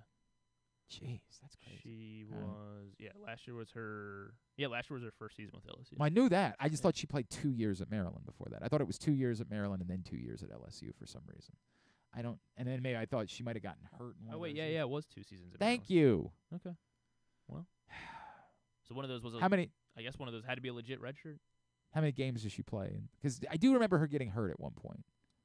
Let's see. Her LSU page does not want to reference much of Maryland. You can find it on ESPN.com. It's 12:36. What are we doing? What are we doing? We thought here? we didn't have a show today. Damn it! Well, but this is John's fault because he asked me to talk more about it. She played 15 games in that first season, so maybe that's enough that she was able to earn a red shirt. She looked good in a Maryland uniform. She did. Sure did. Shame, but I'm happy for her. And Kim Mulkey is quite unlikable to me. But I root for Baltimore. I get it that everybody can say for the sport that it's good if Iowa wins tonight, but I root for Baltimore. I'm rooting for Angel Reese. Period. End of story. There is no. It's not like she went to Duke, or anywhere else in the Big Ten. 100%. If she went to Duke, I wouldn't root for her. But I'm rooting for Angel Reese tonight. Plain and simple. I hope she wins. I hope she wins another national championship. And then I won't like that because it means Kim Mulkey gets another championship and she is as insufferable as it gets. But I'm rooting for Angel Reese. Period. Plain and simple. I don't know why that would even be a hard concept. I can't imagine if you live in this area and you're conflicted, look at yourself in a mirror. Caitlin Clark's fun and great for hoops, and I love her. But you have no association with Caitlin Clark. Meanwhile, a young woman from Randallstown is at the forefront of sports. How is this hard? You might be learning something about yourself if you're confused about how to root in this game. Now, tidbit. Is it something we need to do today? Can we hold it for tomorrow? I guess I could probably hold it. It's 12:36. There's a good I don't know bit what of just stuff happened. that happened over the All weekend. All right, quickly. Tidbit quickly. Brought to you by County Sports Zone and Toyota. CountySports.zone is proudly sponsored by your local Toyota dealer, buyatoyota.com. Get over there for the latest in high school stats, scores, updates, everything you need to know for baseball and softball, boys and girls lacrosse. You can find it all. CountySports.zone, proudly sponsored by your local Toyota dealer and buyatoyota.com. All right, I can save that one. All right, let's do this one. The most wins, so since September 1st of last year, Guaranteed Rate Field, the home park of the Chicago White Sox, they have won 3 games since September 1st of last year at their home ballpark. There are 3 other teams that have won at least 3 games, and one team that has won more than 3 games than the White Sox have at their own ballpark since September 1st of last year. Of course, they got swept by the Tigers. Okay. All right. So the Tigers have 6 wins since September 1st of last year at Guaranteed Rate Field. The Padres. Did you see the one that Jay Kuda did? I might have changed yesterday, but for the first couple of days of the year, the furthest on the base pass your team has reached, and it was a graphic, and it was first, second, third home. and everybody in the home and Chicago on first. Oh man, yeah, because I they assume got shut out the first 2 games. Yeah, I assume that probably changed yesterday. Not that I'm paying attention. But, by the way, I might allow you to bring back another segment. I know we didn't do fighting words last week. We had we were trying to get out of here to get to the baseball game on Thursday. And what the hell were we going to talk about? The cat that bit the dude? Is that what we're going to talk about in fighting words? That was unbelievable. That was really unbelievable. It was more unbelievable that he was trying to fight about it. Like, no, I didn't do it. And then the guy, they're showing his arm. The most egregious bite mark that I've ever seen in my life. I've never seen a bite mark. But this is how detached we are from reality. He obviously bit the guy, nearly got away with it. Like, it took a second. Yeah, right. He was like, yeah, whoa. Like, they stopped. Right? They're like, what's going on? It took seeing the guy's arm to understand that, like, he really had been bit. Like, people on the internet were like, what? What are you stopping the fight for? Until you saw it, and you're like, oh, we get it now. And the guy was protesting. Like, no, I didn't. That must have been from the air. So insane. But no, we didn't do fighting words last week. We'll try to do fighting words this week. It's not a big week this week either. Everybody's up in arms because they're going to use 16-ounce gloves in the Mike Tyson Jake Paul. If you thought this was a fight, this is on you. It's not on them. Just give them brass knuckles and fight each other. Stop thinking that they're the problem here. You're the problem here. Anyway, sorry. That's my impromptu fighting words. We might do fighting words this week. We'll definitely do it next week because there's a big fight week. I might think about having you bring back This Week in the Rest of Baseball that Grant used to do. Yes. Did we ever have a nickname for Grant? I don't remember if he had a nickname. I guess because I do want to be in tune with the rest of baseball, and admittedly, especially right now with like the tournament still going on, I'm not paying attention to any. Like last night, I was watching Maryland lacrosse. That was huge. We'll talk about it with Patrick tomorrow. Maryland down 8-4 at the half, looking like their season was hanging on the brink. Like, if Maryland loses to Penn State, it's not like they can't get into the tournament, but it's going to take like a miracle almost at that point. That was massive in the second half for Maryland lacrosse. So once the basketball ended, I watched that. I'm not yet to the place where I'm watching other baseball just yet. So I might have you do that as well at some point. We'll talk about it. Went 2-0 in my fantasy leagues this weekend. There you go. You're the expert. Yeah, pretty good. Maybe it could be a Friday feature while Stan's here. Okay, yeah. We saw. That'd be good. I think Steck told me Stan went something like 28 in a row before he got one wrong from you on Friday. We did 28. Yeah, Steck was counting. I'll pull it up and make sure I have that number right. That's crazy. All right, well, I'll stump him again this week. Should have been perfect, probably. NC State, they become the second school to send both its men's and women's team to the Final Four in the same season, with at least one of the teams being a double-digit seed.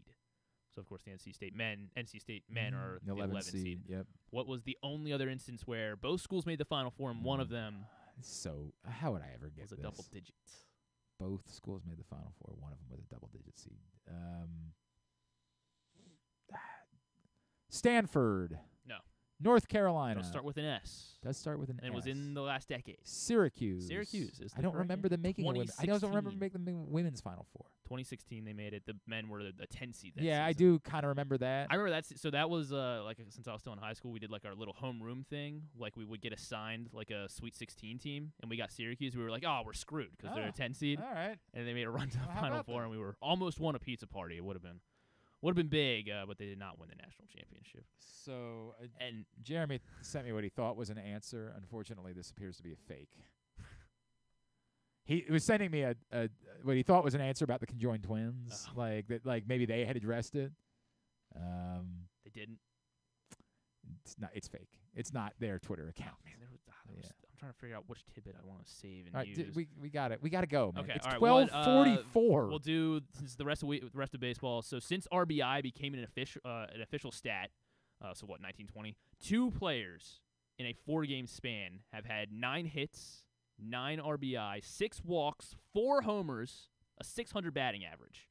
Mookie Betts did it over his last 4 games. Okay. And the only other player to do this in the history of baseball. 9 hits, 9 RBI, 6 walks, 4 homers. Chris Davis. Close. Babe Ruth. Yeah, there we go. Is the answer. Yeah. Mookie Betts and Babe Ruth. It had to be relevant. Very good. And then from Dan Connolly, Santander is the first Oriole to homer in consecutive games to start the season since 2020. You think I remember anything about 2020? Iglesias. No. I don't know. Who? Rio Ruiz. Oh, the great Rio Ruiz. That's who you want to have on your list over Grayson Rodriguez. The guy that matched Rio Ruiz. Good start to the season for Santander. It was all of them. He would be in the top 5. Tubular is brought to you by Atman's Deli Harbor Point. AtmansDeli.com is the website to find out more about their daily specials. Love everything about Atman's Deli. So happy they've got a new location open in Harbor Point with everything you love about Atman's, plus a full bar. Check out the new Atman's Deli in Harbor Point. Here's what's coming up totally tubular-wise this evening. As we mentioned, the Orioles open up a series with the Royals. Dean Kramer taking on Michael Wacha on Masson 2 tonight because I guess it's Nationals opening day, so they get Masson today. No. I feel like it's a mid-afternoon game for them, like the Orioles do with like 4:05. 4:05, yeah. So probably at some point tonight, the Orioles game will be on both Masson and Masson 2, but it starts on Masson 2. Elite 8 tonight on ESPN, LSU, Iowa, 7 o'clock, UConn, USC at 9. Everything else, Glenn Clark Radio. Suns, Pelicans at 8 on NBA TV. God, I got way too much. I can't. Nope, no trivia tonight. Sorry, I'm out. Everything else, GlennClarkRadio.com. Non-sports. And on top of that, it is the iHeartRadio Music Oh, Awards. son of a bitch. Hosted by Ludacris on Fox. Sit. It's also the American Idol time slot premiere at 8 o'clock on ABC. Huge. It's huge. I don't know why they're loading this Monday night. Hillary Clinton's going to be on Fallon later. Oh, I never miss when Hillary Clinton. What's she plugging? Is she? I don't know. Is she plugging Parrish? I don't think so. Like to It's think all she. season 6. I would really like it if one time, like they booked somebody like that, and she was like, "Guess I'm just really excited about Sense and Sensibility 2 or whatever." All American season 6 on CW. I haven't watched everything. I hear you're missing out. People do like that show, but I've never watched. Vanderpump Villa. This is a new show on Hulu. That's going to be a no for me, dog. It is the decadence and debauchery collide in Vanderpump Villa. A new this one's unscripted. Oh, sure. This Yeah. one's unscripted. Sure. In a docudrama following Lisa Vanderpump. You got it. And then on Peacock, Bray Wyatt becoming Immortal documentary. Yeah, that document. They're not putting him in the. All right, we gotta go. Let's dive into Nope. Thanks, everybody, Press Box. I need to thank the guests. Thanks today to Jeremy. Thanks to Rex Hudler. Thanks to Eric. Thanks to Bordy. We'll get it all up in the greatest hits section of the Oh, my God, it's so good. tab at GlennClarkRadio.com. Tomorrow, Chelsea Janes from the Washington Post. We'll talk some baseball with her. Regular Tuesday stuff and things. Thanks, everybody at Pressbox. All of our great sponsors and partners, Roos Chris, Live Casino and Hotel, Atman's Deli, A.J. Michaels, Guilford Hall Brewery, Royal Farms, Costas Inn, Glory Days Grill, your local Toyota dealer, buyatoyota.com. Thanks to Griffin, at Griffin_Bass. Follow us, Twitter, Instagram, and TikTok, at Glenn Clark Radio. Have a great Monday evening. Go Birds. Go Angel Reese. Duke sucks.